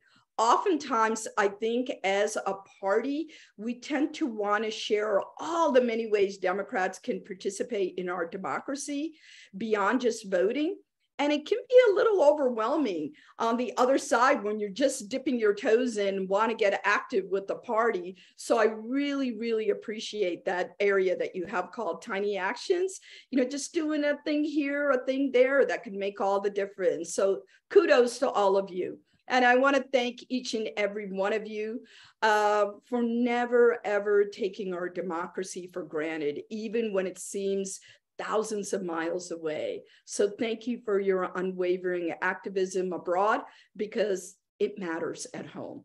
And thank you to the organizers, volunteers that make up the Maryland State team of Democrats Abroad, right? Yeah, the global Black, Hispanic, women's, veterans, and military families caucuses as well. So much appreciate everything you're doing. And I just want to give a great big shout out to my friends who are also, or will be joining you later, and you'll get to hear from them, Delegate Bagnall and Democratic nominee Millicent Hall. She's awesome. Wait till you hear from her. There she is. So I just want to tell you a little bit about the gubernatorial race. So in 2021, there were only 2 gubernatorial races in our country. It was New Jersey and Virginia. The Republican Party picked up 1 seat in 2021 elections, and that was in Virginia. With that lone pickup, Republicans now hold 28 of the nation's 50 governorships, with Democrats holding 22. This year, 36 states will hold gubernatorial elections. 16 of those races will take place in states with Democratic governors, while 20 will take place in states where Republicans currently hold a seat. So I got some good news and I got some really good news. The good news is that with your help, we can flip some of these red states to blue. The really good news is Maryland just happens to be one of those states that's about to be flipped from red to blue. And you know how I know that? Because I am Aruna Miller and I am honored to be your Democratic nominee for Lieutenant Governor of Maryland with my friend Wes Moore. You know, everyone has a story to tell when it comes to public service. And mine starts, and Beth, I think you talked about it. I came to this country when I was 7 years old, but here's the little details of that. I will never forget stepping off the airplane in my dad's arms. It was in New York. It was February 1972. And I looked into the airport and I saw these hundreds of people waiting in the airport. And I'm thinking to myself, holy moly, I love this country. Every one of those people are waiting for my dad and I to arrive to this country. And then I got really excited when I thought they were throwing confetti at us because they were so elated to have my dad and I. Turned out it wasn't confetti, it was snow. And I'd never seen snow before in my life. But you know what? I've never stopped being excited about this great country and the great opportunities and promises that it has for every immigrant and for all Americans. And that's why I dedicated my life to public service from early on. And as Beth said, I've been living in Maryland for over 32 years. Now, I want to tell you a little bit about my running mate, who's also Maryland is his home. Wes Moore is a 3rd-generation Marylander. He's a Rhodes Scholar, a White House Fellow, a U.S. Army combat veteran who served in Afghanistan in the 82nd Airborne, and a former CEO of one of the nation's largest poverty-fighting organizations. So that's who Wes Moore is, and I cannot tell you how excited I am to be on a ticket with Wes Moore. Look, folks, we're less than 60 days away from the election in November, and it's important to unify our party and voters across the state and across the globe, because we know that the 2022 elections, midterm elections, are not about fighting against something. They're about fighting for everything. Because the battle for our democracy is on the ballot. Women's reproductive rights are on the ballot. Closing the racial wealth gap is on the ballot. Investing in education is on the ballot. Combating climate change is on the ballot. Healthcare, protecting our veterans and all military families, public safety, and so much more is on the ballot.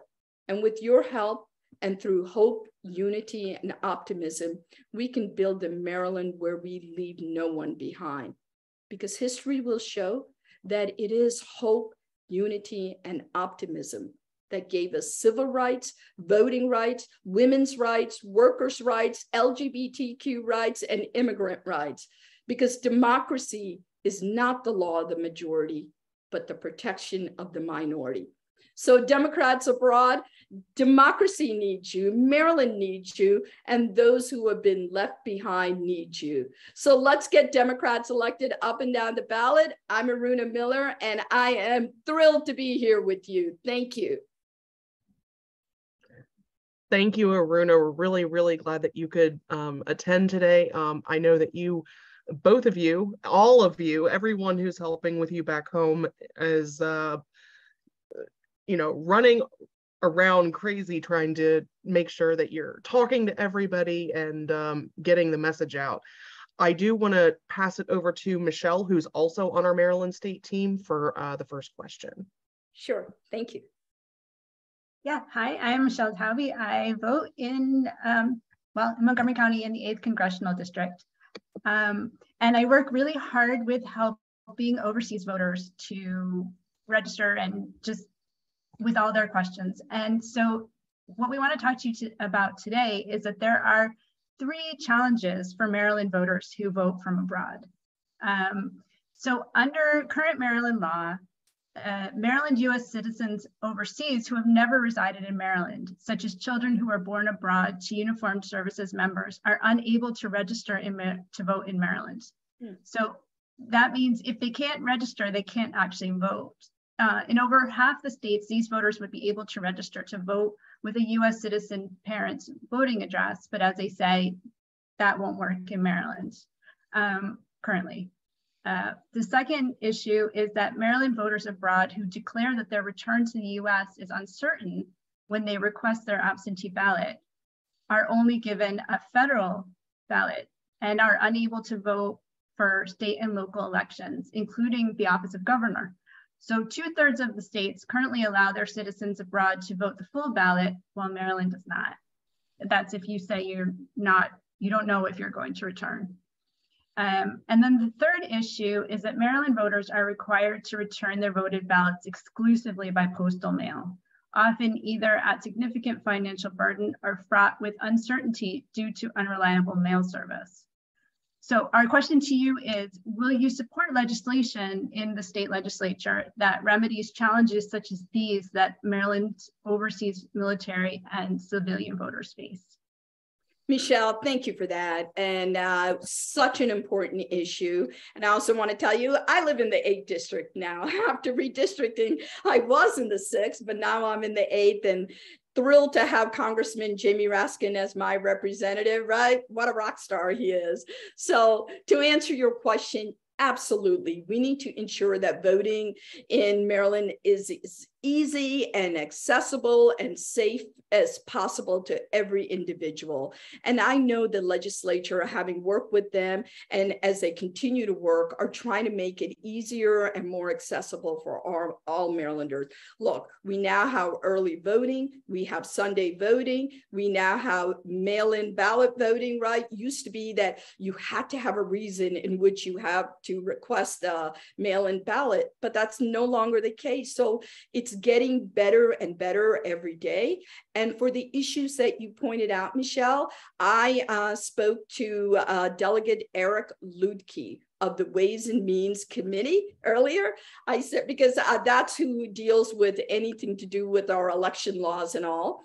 And he confirmed to me that he is going to be introducing legislation on the first 2 items that you described. So I am thrilled and excited about that. And if Westmore and I are lucky enough to be your next governor and lieutenant governor, I'll tell you what, you're going to have a partner in Annapolis that is not going to veto bills, but that is going to work in partnership with all our legislators in the Maryland General Assembly to make sure things like this will happen so people can vote and, you know, nobody is disenfranchised, right? That's what our democracy is about.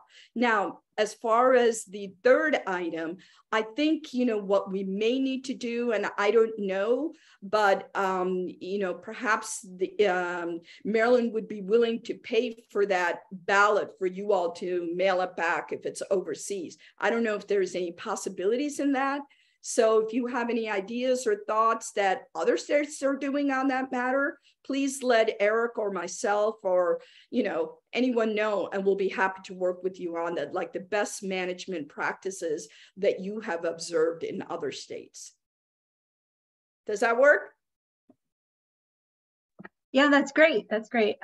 Yeah, we can answer that, but maybe we'll do that offline. Sure. Would be happy to take it offline with you, Michelle.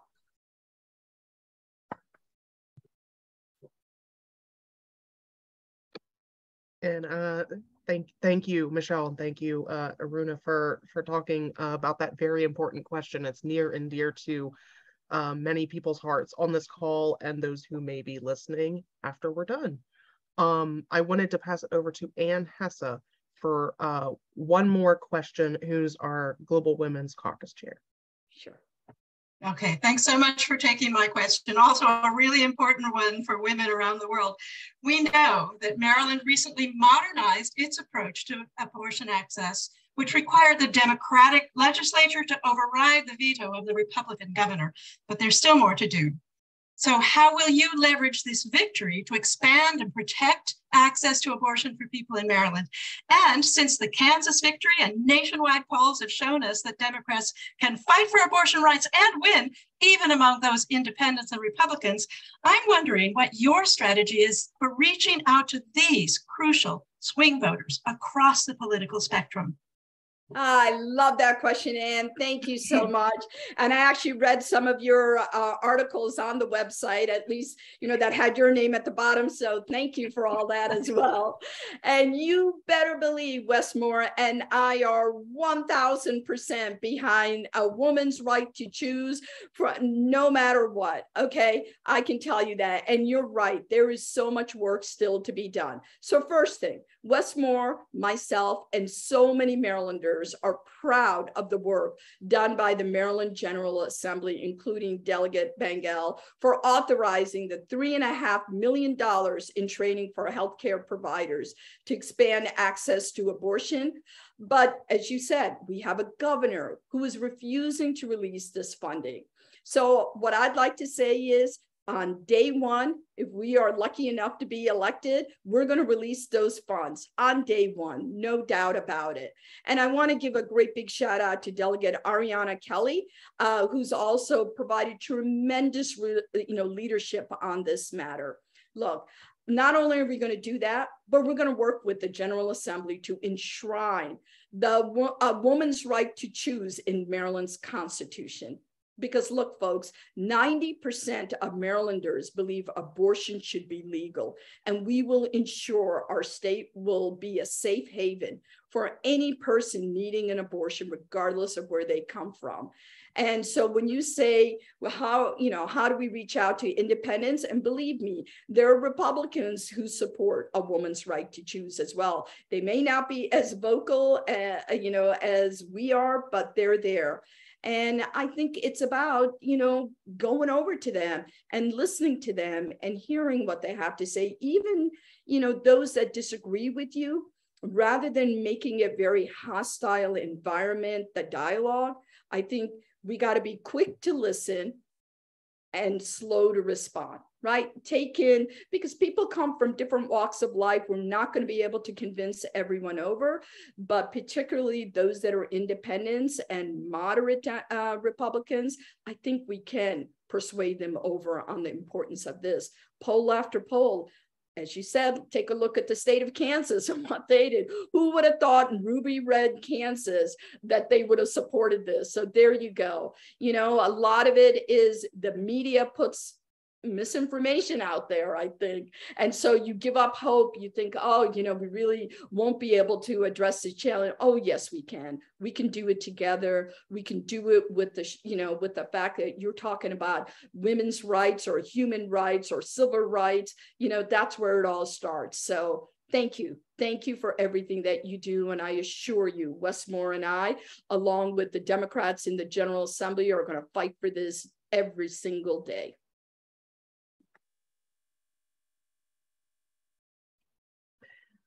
Thank you, Ann, for that question. And thank you, Aruna, for joining us and showing people who live abroad. There are people who can't even be here with us because we're in every time zone, right? And so there are people who are really eager to hear from you. And I encourage them to look up more about Wes so they can get introduced to our next Lieutenant Governor and Governor.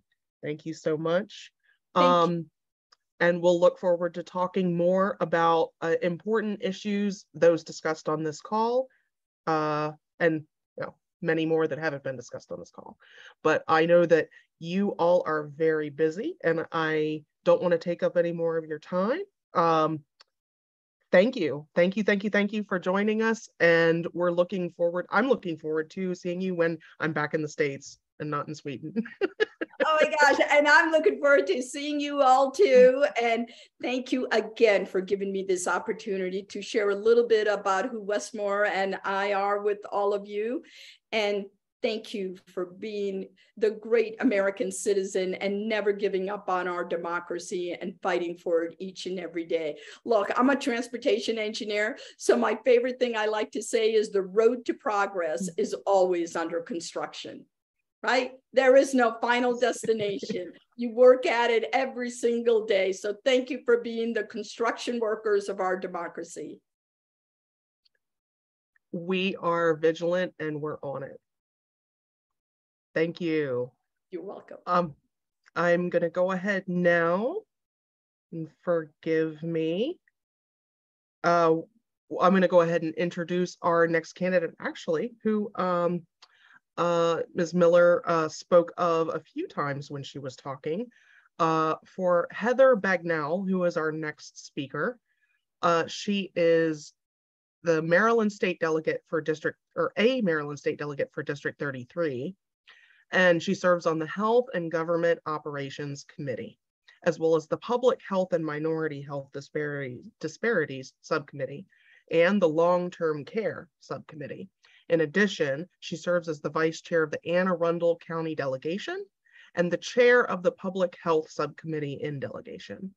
She's also a member of the Latino Caucus, the Veterans Caucus, the Transit Caucus, the Watermen's Caucus, and the Women's Caucus, for which this year she was elected to serve as the second vice president.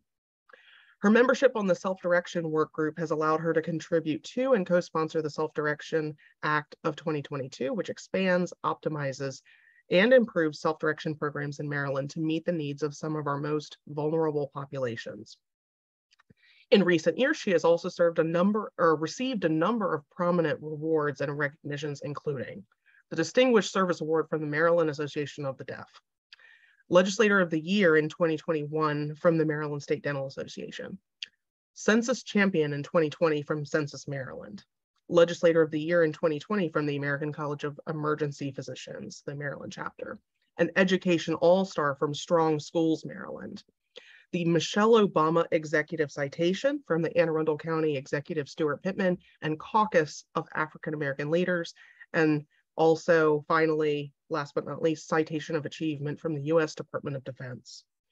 Heather is also an arts educator and award-winning playwright with 5 original plays to her name, as well as co-founding artistic director of Tasty Monster Productions, a proud member of the Dramatists Guild, and vice president of the District 33 Democratic Club. She is running for re-election to the Maryland House of Delegates in the newly created District 33C, which encompasses the Broadneck Peninsula and Lower Severna Park. Learn more and connect with Delegate Bagnall at www.heatherbagnall.com. It's our pleasure to have you here with us, Heather. The floor is yours. Well, thank you so much. Thank you for that introduction. And I cannot express how honored and proud I am to be here and share a seat with such an esteemed panel. I also didn't know I had so much in common with my congressman and our next Attorney General, Anthony Brown, because like Congressman Brown, when I ran in 2018, I was ahead during the early voting, but I was so far down in the race on election day that the local news actually called the race for my opponent. He was running for his 5th term, and my race was decided 10 days later by the vote by mail and provisional ballots. And it really came down to the wire. I was over 600 votes down on election day, and I won by 184 votes on the very last day of the ballot count. So I know the importance of vote by mail, and I've seen that process firsthand. I was invited to be there for the canvassing, and it's such an incredible process to witness, and it really does instill a feeling of pride and security in our democratic institutions. In 2018, I did become the first Democrat in 20 years in my district. So that is how important this is. And even when I was, when we were waiting for the final outcome, the press was calling me for a quote, and I told them, in all honesty, I said, look, I would love to have a Cinderella story in my district. I think it would be really healthy for my district. I think it would be really healthy for democracy. But given that it's taken us 20 years to even get to this point, I have to make sure that my district is set up for a soft landing no matter what happens, because I didn't want them to feel like they lost twice in a week and a half, because we would never have this opportunity again. And as everyone on this call knows, making change can feel incremental, but when you do make the change, it is so significant that it becomes revolutionary. So I just want to thank you all so much for this invitation, and for inviting local candidates, because local politics is so important. It's not only important to vote, but it's also important to have access to that information about candidates. And one of the things that I saw very clearly in 2018 was how difficult by design it can be to learn about candidates, and how easy it can become to be disconnected from local politics. Local politics kind of trucks along until you need it. And a lot of folks don't really know what we do at the local level. I was often giving a quick civics lesson on the door. Of course, local politics varies significantly state by state. For those who aren't from Maryland, in Maryland, we have a bicameral system. We have a governor, Senate, and a House of Delegates. And so it is very similar to the national. And I often make that comparison, and I say, we, just like the national, where you have representatives from their state and they make laws for the entire country, but they represent their state. At the local level, we make laws for the state, but we represent our district. And once I frame it that way, people are much more comfortable with it. But I did find that a lot of people were disengaged from local politics because they didn't want to look foolish.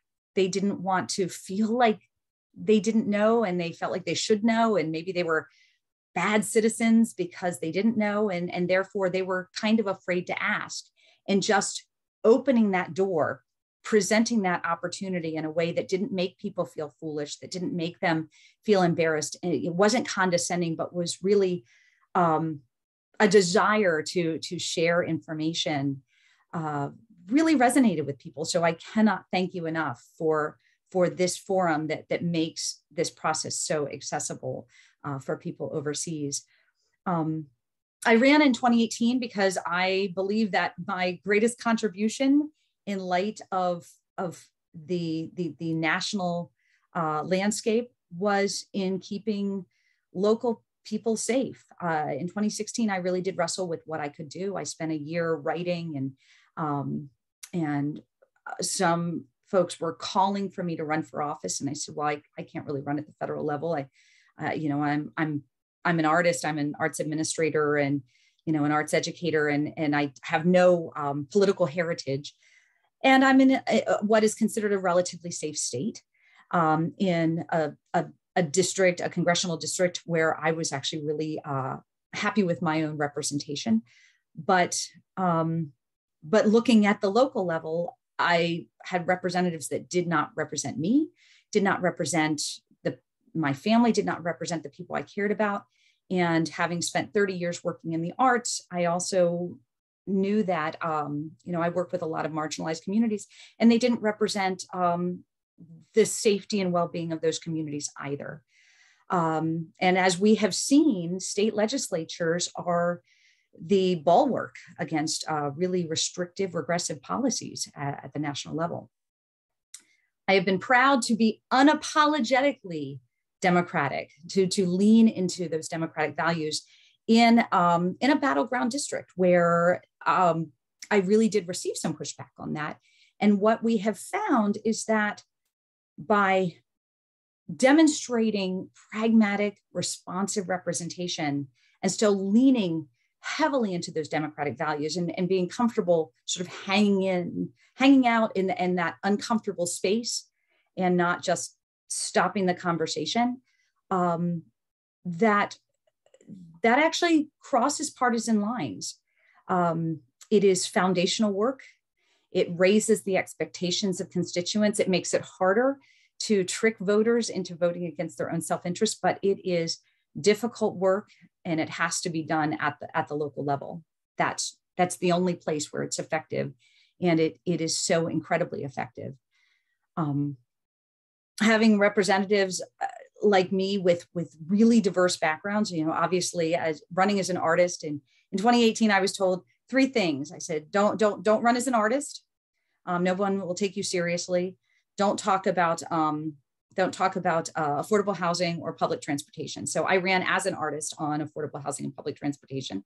But I felt like it was important because I said, if I run as anyone that I'm not and I win, then I have to be someone that I am not for 4 years, 8 years or longer. But if I run on these democratic values, these shared values, and the people that helped me win, the people that really sort of unified and knocked doors for me and made phone calls and wrote postcards, they were folks that shared those same democratic values. And what they found is that there were a lot more in our district than people realized. They just had been convinced that they were the only one. So democratic values are the values of working families. And sometimes it's just really important to go out and make the case for that. And you have to do it, day after day, door after door, constituent after constituent. And I will say, having somebody like me with such a different background from many of my colleagues, I've worked in the arts for 30 years. I've worked in the gig economy. I understand the challenges of being an independent contractor. Especially when the pandemic hit, I was able to advocate on behalf of the arts community, on the behalf of gig workers, independent contractors, to ensure they were included in our relief efforts. Something that I think if you don't have that voice at the table, it can very easily be lost in translation. And especially when we were in a crisis situation, it becomes so much more important because, of course, government moves at a glacial pace by design. You don't want it to be easy to write laws. You don't want it to be easy to unwrite laws.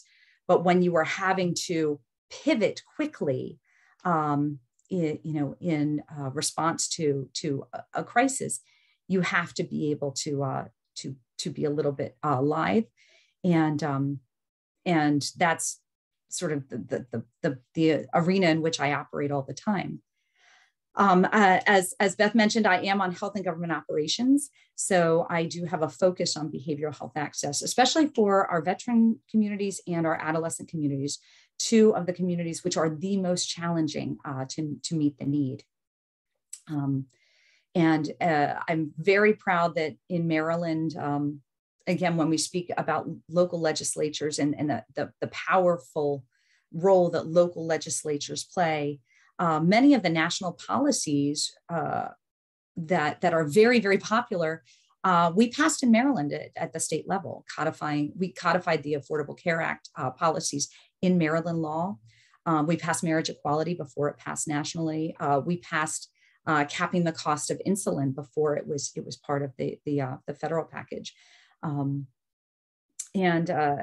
just a couple more things about the importance of voting local, is that there were a couple of really important veto overrides. Of course, Maryland has a majority; they have a Democratic majority in both chambers, but our margin for the veto override is still somewhat tight, and we have a number of battleground delegates who are in districts like mine, where there is a broad range of ideologies. And often there is pressure to sort of move your vote to center, to be a little more centrist, to ensure that you are representing your whole constituency. And that's really important. But sometimes you have those moments where you really have to lean into your democratic values because it's the right thing to do. And we had 2 votes that were were really important. And the veto override came from myself and one other battleground delegate, where we voted knowing that given the historic nature of elections where, when you have one party in the White House, often the other chambers suffer in the House or the Senate. Same with, at the state level, when you have one party in the governor's seat, sometimes you do lose seats in the House and the House and the Senate. So we knew that we might not get another opportunity. One of those was to ensure that our ITIN holders, those taxpayers who didn't necessarily have a Social Security number, also were eligible for COVID relief, because COVID doesn't care. COVID doesn't care what your economic status is. Illness doesn't care about your immigration status. It doesn't care. And these were Maryland taxpayers, and we couldn't let the national anti-immigration narrative stop us from making sure that our Maryland residents were taken care of. And the other override was another immigration policy. And I think Congressman Brown spoke to this. I think Congressman Sarbanes spoke to that we really have to fix the immigration policy at the federal level. But in the meantime, at the state level, we don't want a generation of young people sort of caught in the crossfire. We don't want to lose a generation of folks while we wait for a fix at the national level. And so we overrode a bill that actually provided protections for our undocumented residents here in Maryland. And I was very proud to cast that vote, even though I knew that was a vote that might cost me an election. It was also a vote that was going to protect a lot of people. And that is the importance of really electing local representatives that are going to put the welfare of their constituents ahead of the politics of politics. So I'll just close there and say, I'm a big proponent of voting the full ballot, bottom to top. I know there's a question about how we can create greater access for voting in local elections, and obviously I'm a huge proponent of that. I am a big believer in making it as easy and accessible to vote as possible. And I will just say that we have dual roles as legislators. We have a role in creating good legislation and identifying those unintended consequences and ensuring that we're addressing them before we write the law, because it's so hard it's so hard and time consuming to come back and fix it if you don't get it right. And I see myself as a liaison to streamline the process that can, most of the work that I do is actually in constituent services, not as much in legislation, because we are a 90-day legislature, and the rest of the time we're just making sure we're meeting the needs of our constituents. But the other role we have as legislators is advocates. And we talk about speaking truth to power, and that's really, really important. But it's also important to speak truth about policy. And that is something that I have been very proud to do, because often it can be difficult to talk about big, comprehensive, meaningful policy in sort of layman's terms and digestible bites. And it's really important to use the pulpit that you have to speak truth about policy and to create a platform to move that needle and also make space for our future leaders. So I really appreciate the opportunity to speak about the importance of the local legislature and making sure that we're voting that whole ballot. Thank you, Heather. We are running a bit over, so I don't think we have time for questions at the moment. To make sure that we can wrap up here in a bit, but I'm really glad to hear that it sounds like you're open, and you kind of answered the question that we sent you, which was about people who are Maryland voters abroad and making sure that we're able to cast the ballots in the same issue that we had raised with candidate Miller for lieutenant governor. And I took notes, and I'm going to reach out to Delegate Mookie. So I'm really happy that obviously looking forward to you winning your seat, because I could see people's heads nodding when you were explaining some of the things that it being a liaison between the community and the state legislature is really important. And I can tell that you have a lot of passion in being the person who connects the people to their legislature. And it's been really great to have you. I'm glad that you were able to join us, and I'm looking forward to talking to you, like I said, once I'm not in Sweden, once I am back in the States. But yeah, we don't have time for questions further, but really great to hear you and to hear you talking about the local level of politics, which people who live abroad are a little bit more disconnected to than unfortunately we should be. That's good to and thank you so much. And if you do have questions, you all have my email and my contact information. I'm happy to respond. Wonderful.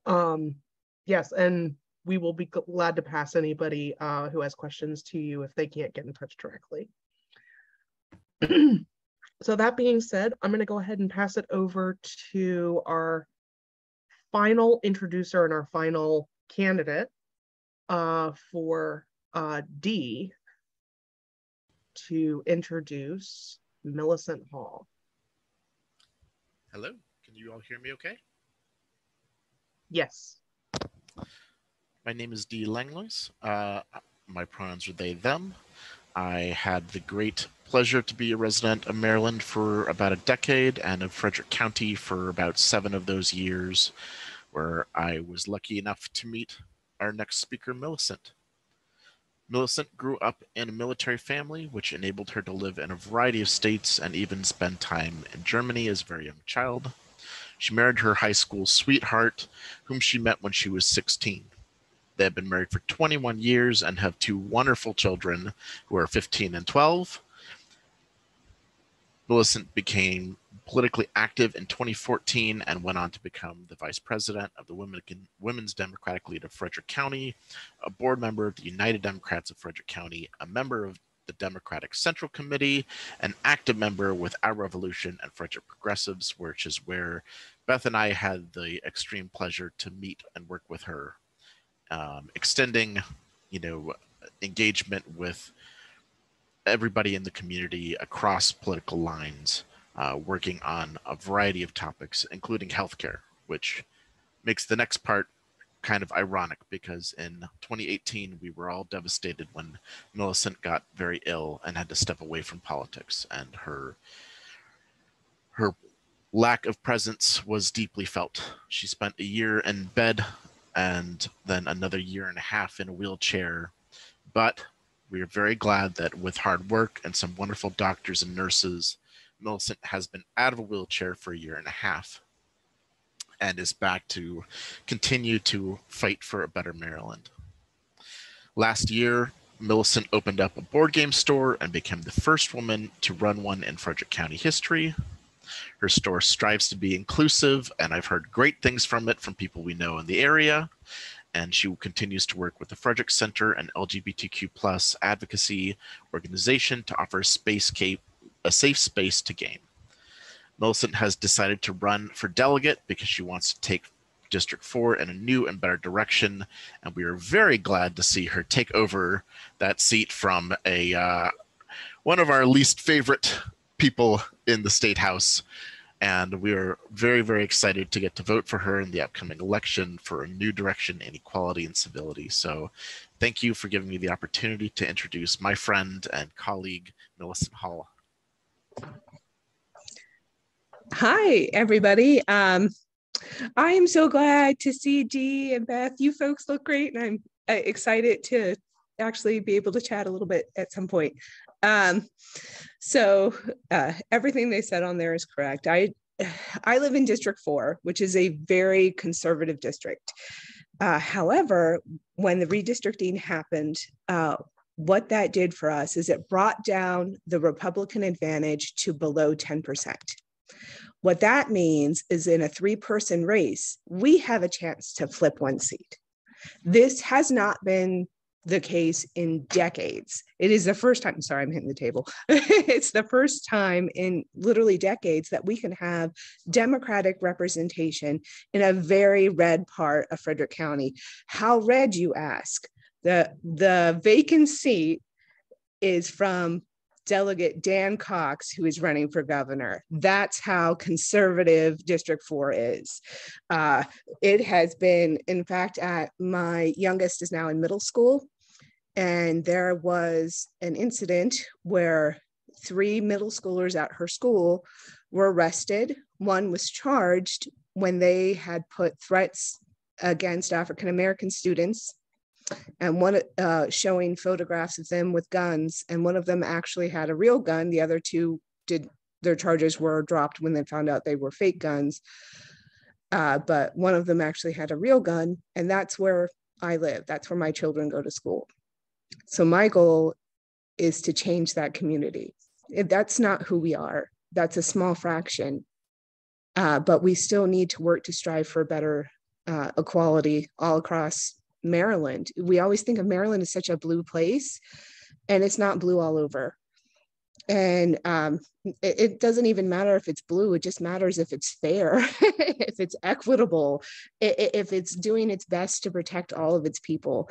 And right now, I am not seeing the representatives in District 4 do that. I do own a board game store. In fact, I am actually here. Let's see if I can get, that's our dragon. I'm trying to get him in the video. So I am actually at work. I have a more than full-time job in addition to having to, I was actually going to put awesome children, but I thought maybe I should dial it back to great children. And I am also very different than a lot of other politicians. In 2014, I ran for the Board of Education. I made it through the primary on $100, which they were like, you can't do that. And I did. People like to tell me I can't do things, and I like to show them that you can. But I did not win my election. 2014 was a very rough year for Democrats. We lost so many seats here, and including the one that I was running for. But I decided to stay active. I have my youngest has some special needs, and I ran for Board of Education because I was so involved with the education system at that time. I've always been passionate about healthcare, but my healthcare journey took a completely different turn in 2018, and that gave me a completely new perspective on what needed to be done. I was also really glad to be invited to this panel because I found out a lot of things I didn't know. I didn't know a lot of the challenges with voting that went on for overseas citizens. I had no idea that that was a problem. To me, if we're in the state of Maryland and we can send out mail-in ballots for free and the postage is free, we should be doing that from everyone that is a citizen of Maryland, regardless of where you are. That should just be how it is. We know that the Postal Service can do things like have certified mail, and we should offer that at no expense. We should put as many opportunities to vote as we can and stop putting up barriers. I'm also a very different kind of person. When I ran in 2014, the #1 complaint that I got after the election was that I was too honest, that I was supposed to say things a certain way. I wasn't supposed to, when I went to a charter school forum, every other candidate there, when asked about the charter forum laws, said that they wanted to change them and lessen them. And I was the only one who said, I like the laws, how they are in place, because I felt like they protected students and made sure that teachers were certified, that there was more equality in admissions, and all of those protections I felt were necessary for fair and open education, especially at a public charter school. But that went over like a lead balloon in an audience where I actually had someone pull me aside afterwards and say, you're not supposed to say that. You're supposed to always agree with the people who are in the crowd. But I'm never going to do that. I'm always going to be who I am. In fact, I was nervous about it. I actually called Delegate Aruna Miller. We had met a couple times, and I called her and I said, I am not like any of the other candidates. I was just like, I smile, I talk to everyone, I invite them to my board game store. I bake cookies and I bring them places. And I was just like, this isn't how the other politicians are. And she gave me some very good advice. And she said, don't change that. That's what makes you you. And that's what's going to make me different in Annapolis, is that I'm not in this political bubble. I'm a real person. At the store, we saw what happened when gas prices went up. People stopped coming to game nights. We actually got messages from people saying, I live in Mount Airy, it's 40 minutes away, I can't afford the gas. And they just wanted to let me know what was happening to them. And that to me is, you know, it's a personal effect. These are people that have become my friends, and watching them suffer under the effects of the economy has been really hard. And I want to do my best to represent District 4 in a new and unique way. And I think the best way to do that is to listen to people. We're always being told how conservative District 4 is, but I think it's conservative by registration, not by people.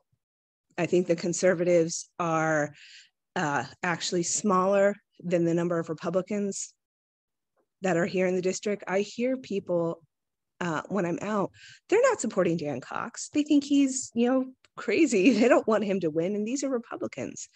They're looking for new voices.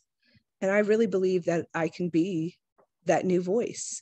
And I am the only candidate who has shown up to all of the pro-choice movements and protests here in Frederick County. At the delegate level, I've attended every single one, because that is, to me, it's a right. We need to protect all people's rights. And that's what I'm going to strive to do, is really bring back equality and a sense of decency and civility back to state government. Because right now it's just so divided, and we've forgotten to see people as people.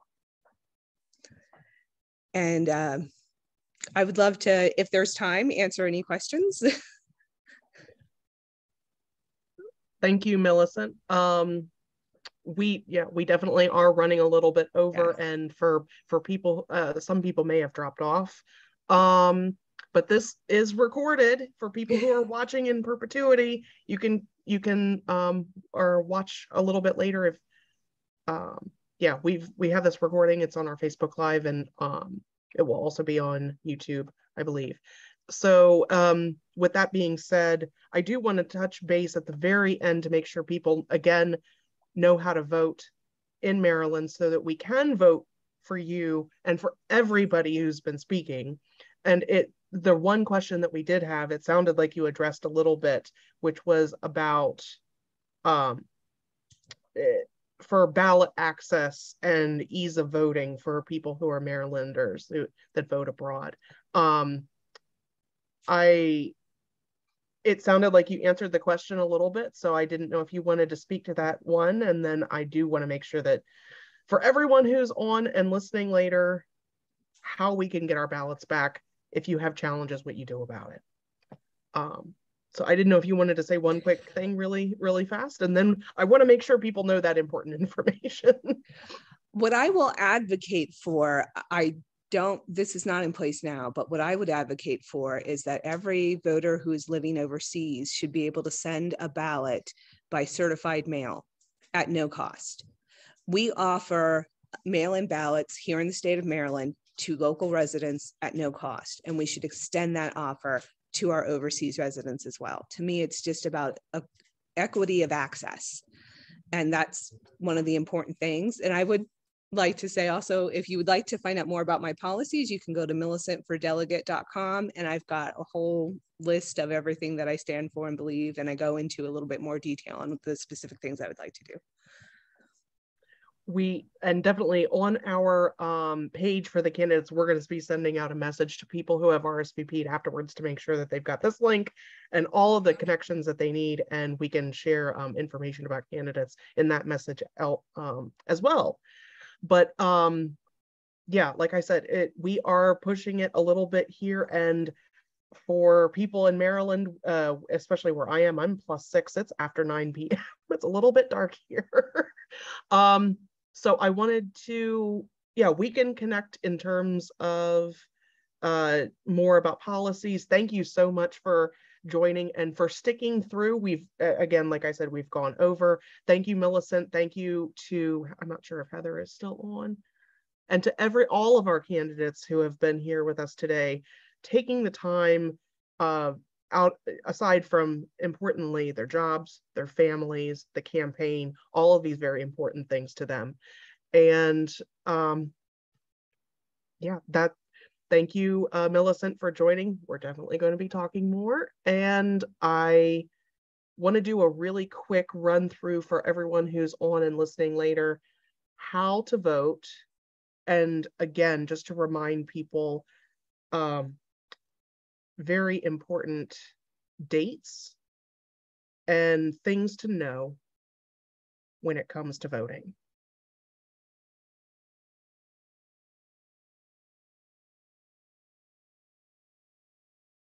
Sorry, 1 second.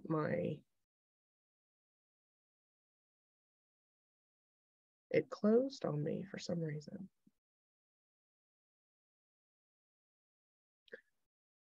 Can everyone see my Adobe, and I've got the actions to take now?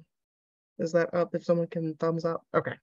So back to voting again. If you didn't catch this at the beginning, I talked about this way at the start of the call. We must return our ballots by postal mail, which means there are a lot of things to consider. Ballots start going out on September 24th.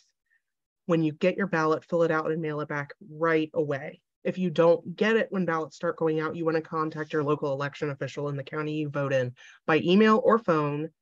And if you don't reach them by email, by phone, to make sure that they will send you yours. You can look up your contact information for your local election official in the county by going to votefromabroad.org/states/Maryland. You can also check your voting registration on the Maryland voter lookup page, which I have here, and I would be grateful if that could be posted to the chat again so people can take a look and make sure that their registration is set up. Please don't assume, like we heard from Congressman Sarbanes, I believe, who said, we're not going to take anything for granted this year. We can't. So make sure you look it up.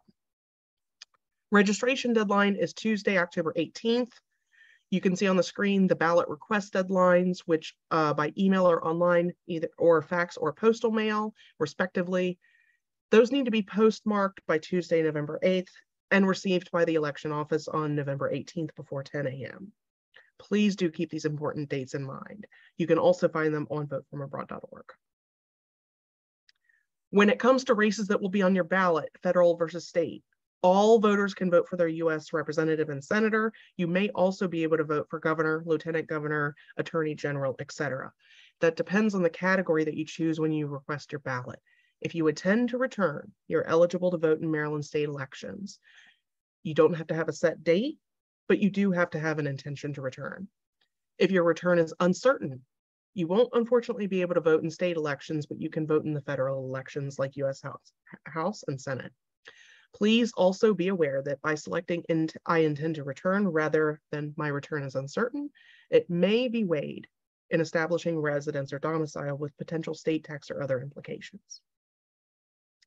If you have unreliable postal service, you can check out the embassy, i.e. the diplomatic pouch. Please be warned, this can be slow and take as long as 4 to 5 weeks to arrive back in the US. It is an option, but you do want to contact them ahead of time and make sure, because they do sometimes have extremely limited windows when they'll accept ballots.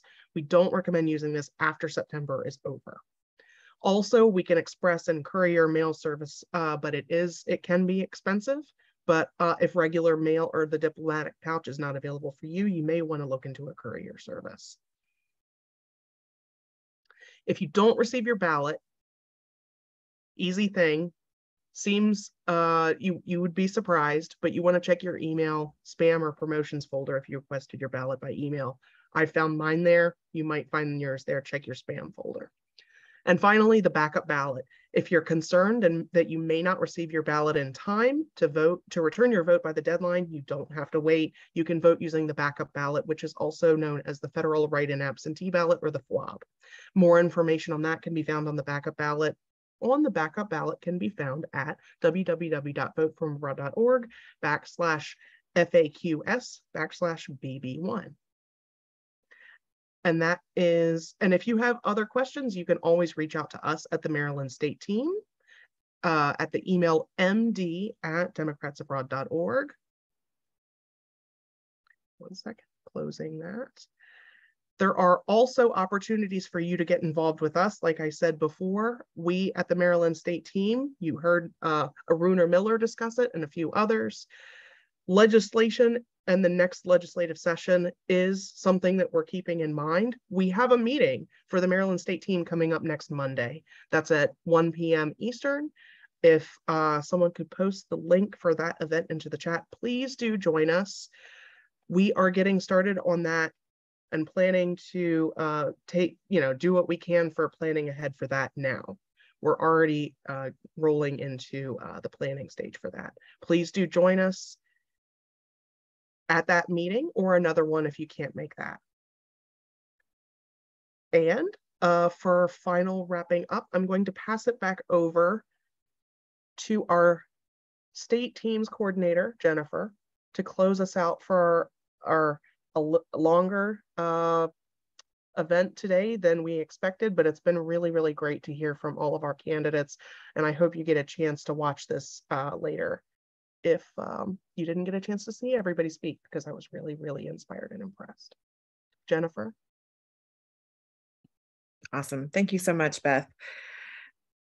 I'm gonna go a little off script. These events are truly time consuming to plan, and it's a lot of energy and a lot of effort. And every time we do it, I always think going in, I'm so glad that we did this, because hearing from these candidates is exactly why we're doing what we're doing, hearing what they have to say and hearing the battles that they're fighting for us on the ground and how they are working to improve the lives of people back home and our lives abroad. I mean, the willingness to work to improve the process of voting for Maryland voters. I mean, we heard that again and again and again, and that is so inspiring and so critical to the work that we're doing here at Democrats Abroad. And so I'm just going to give a big shout out to Beth. Thank you so much for all of the work that you put into this. Thanks, Michelle. Thanks to the rest of the team.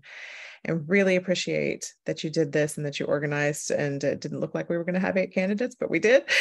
And I'm so thankful that we got to hear from all of them, because they were all had different perspectives and different ways that really motivated us to keep doing the work that we're doing. So thank you so much for that. Thank you for this opportunity. And, you know, it goes a little long, that's all good. We appreciate all the effort that you put into this. And so thank you to the candidates who came and spoke to us today. And we just would ask that anybody listening consider becoming a volunteer with Democrats Abroad if you aren't already, because this is truly rewarding work, and it is absolutely an all hands on deck moment. We need every single person helping to get out the overseas vote, because you heard how many people won their elections by the tiniest of margins, and that's us. That is us. Those are the mail ballots coming back at the end. They're going to need it again, especially this year. So please consider becoming a volunteer, and also please consider making a donation to Democrats Abroad, because that is how we reach more overseas voter. We use that advertising, we're phone banking, we're texting, we're mailing, doing all of these things to get out the vote. So thank you so much. And we look forward to helping keep Maryland blue and to winning these races and to being the margin of victory in these races. And with that, I will say thank you and good night, or wherever you are. Have a great day.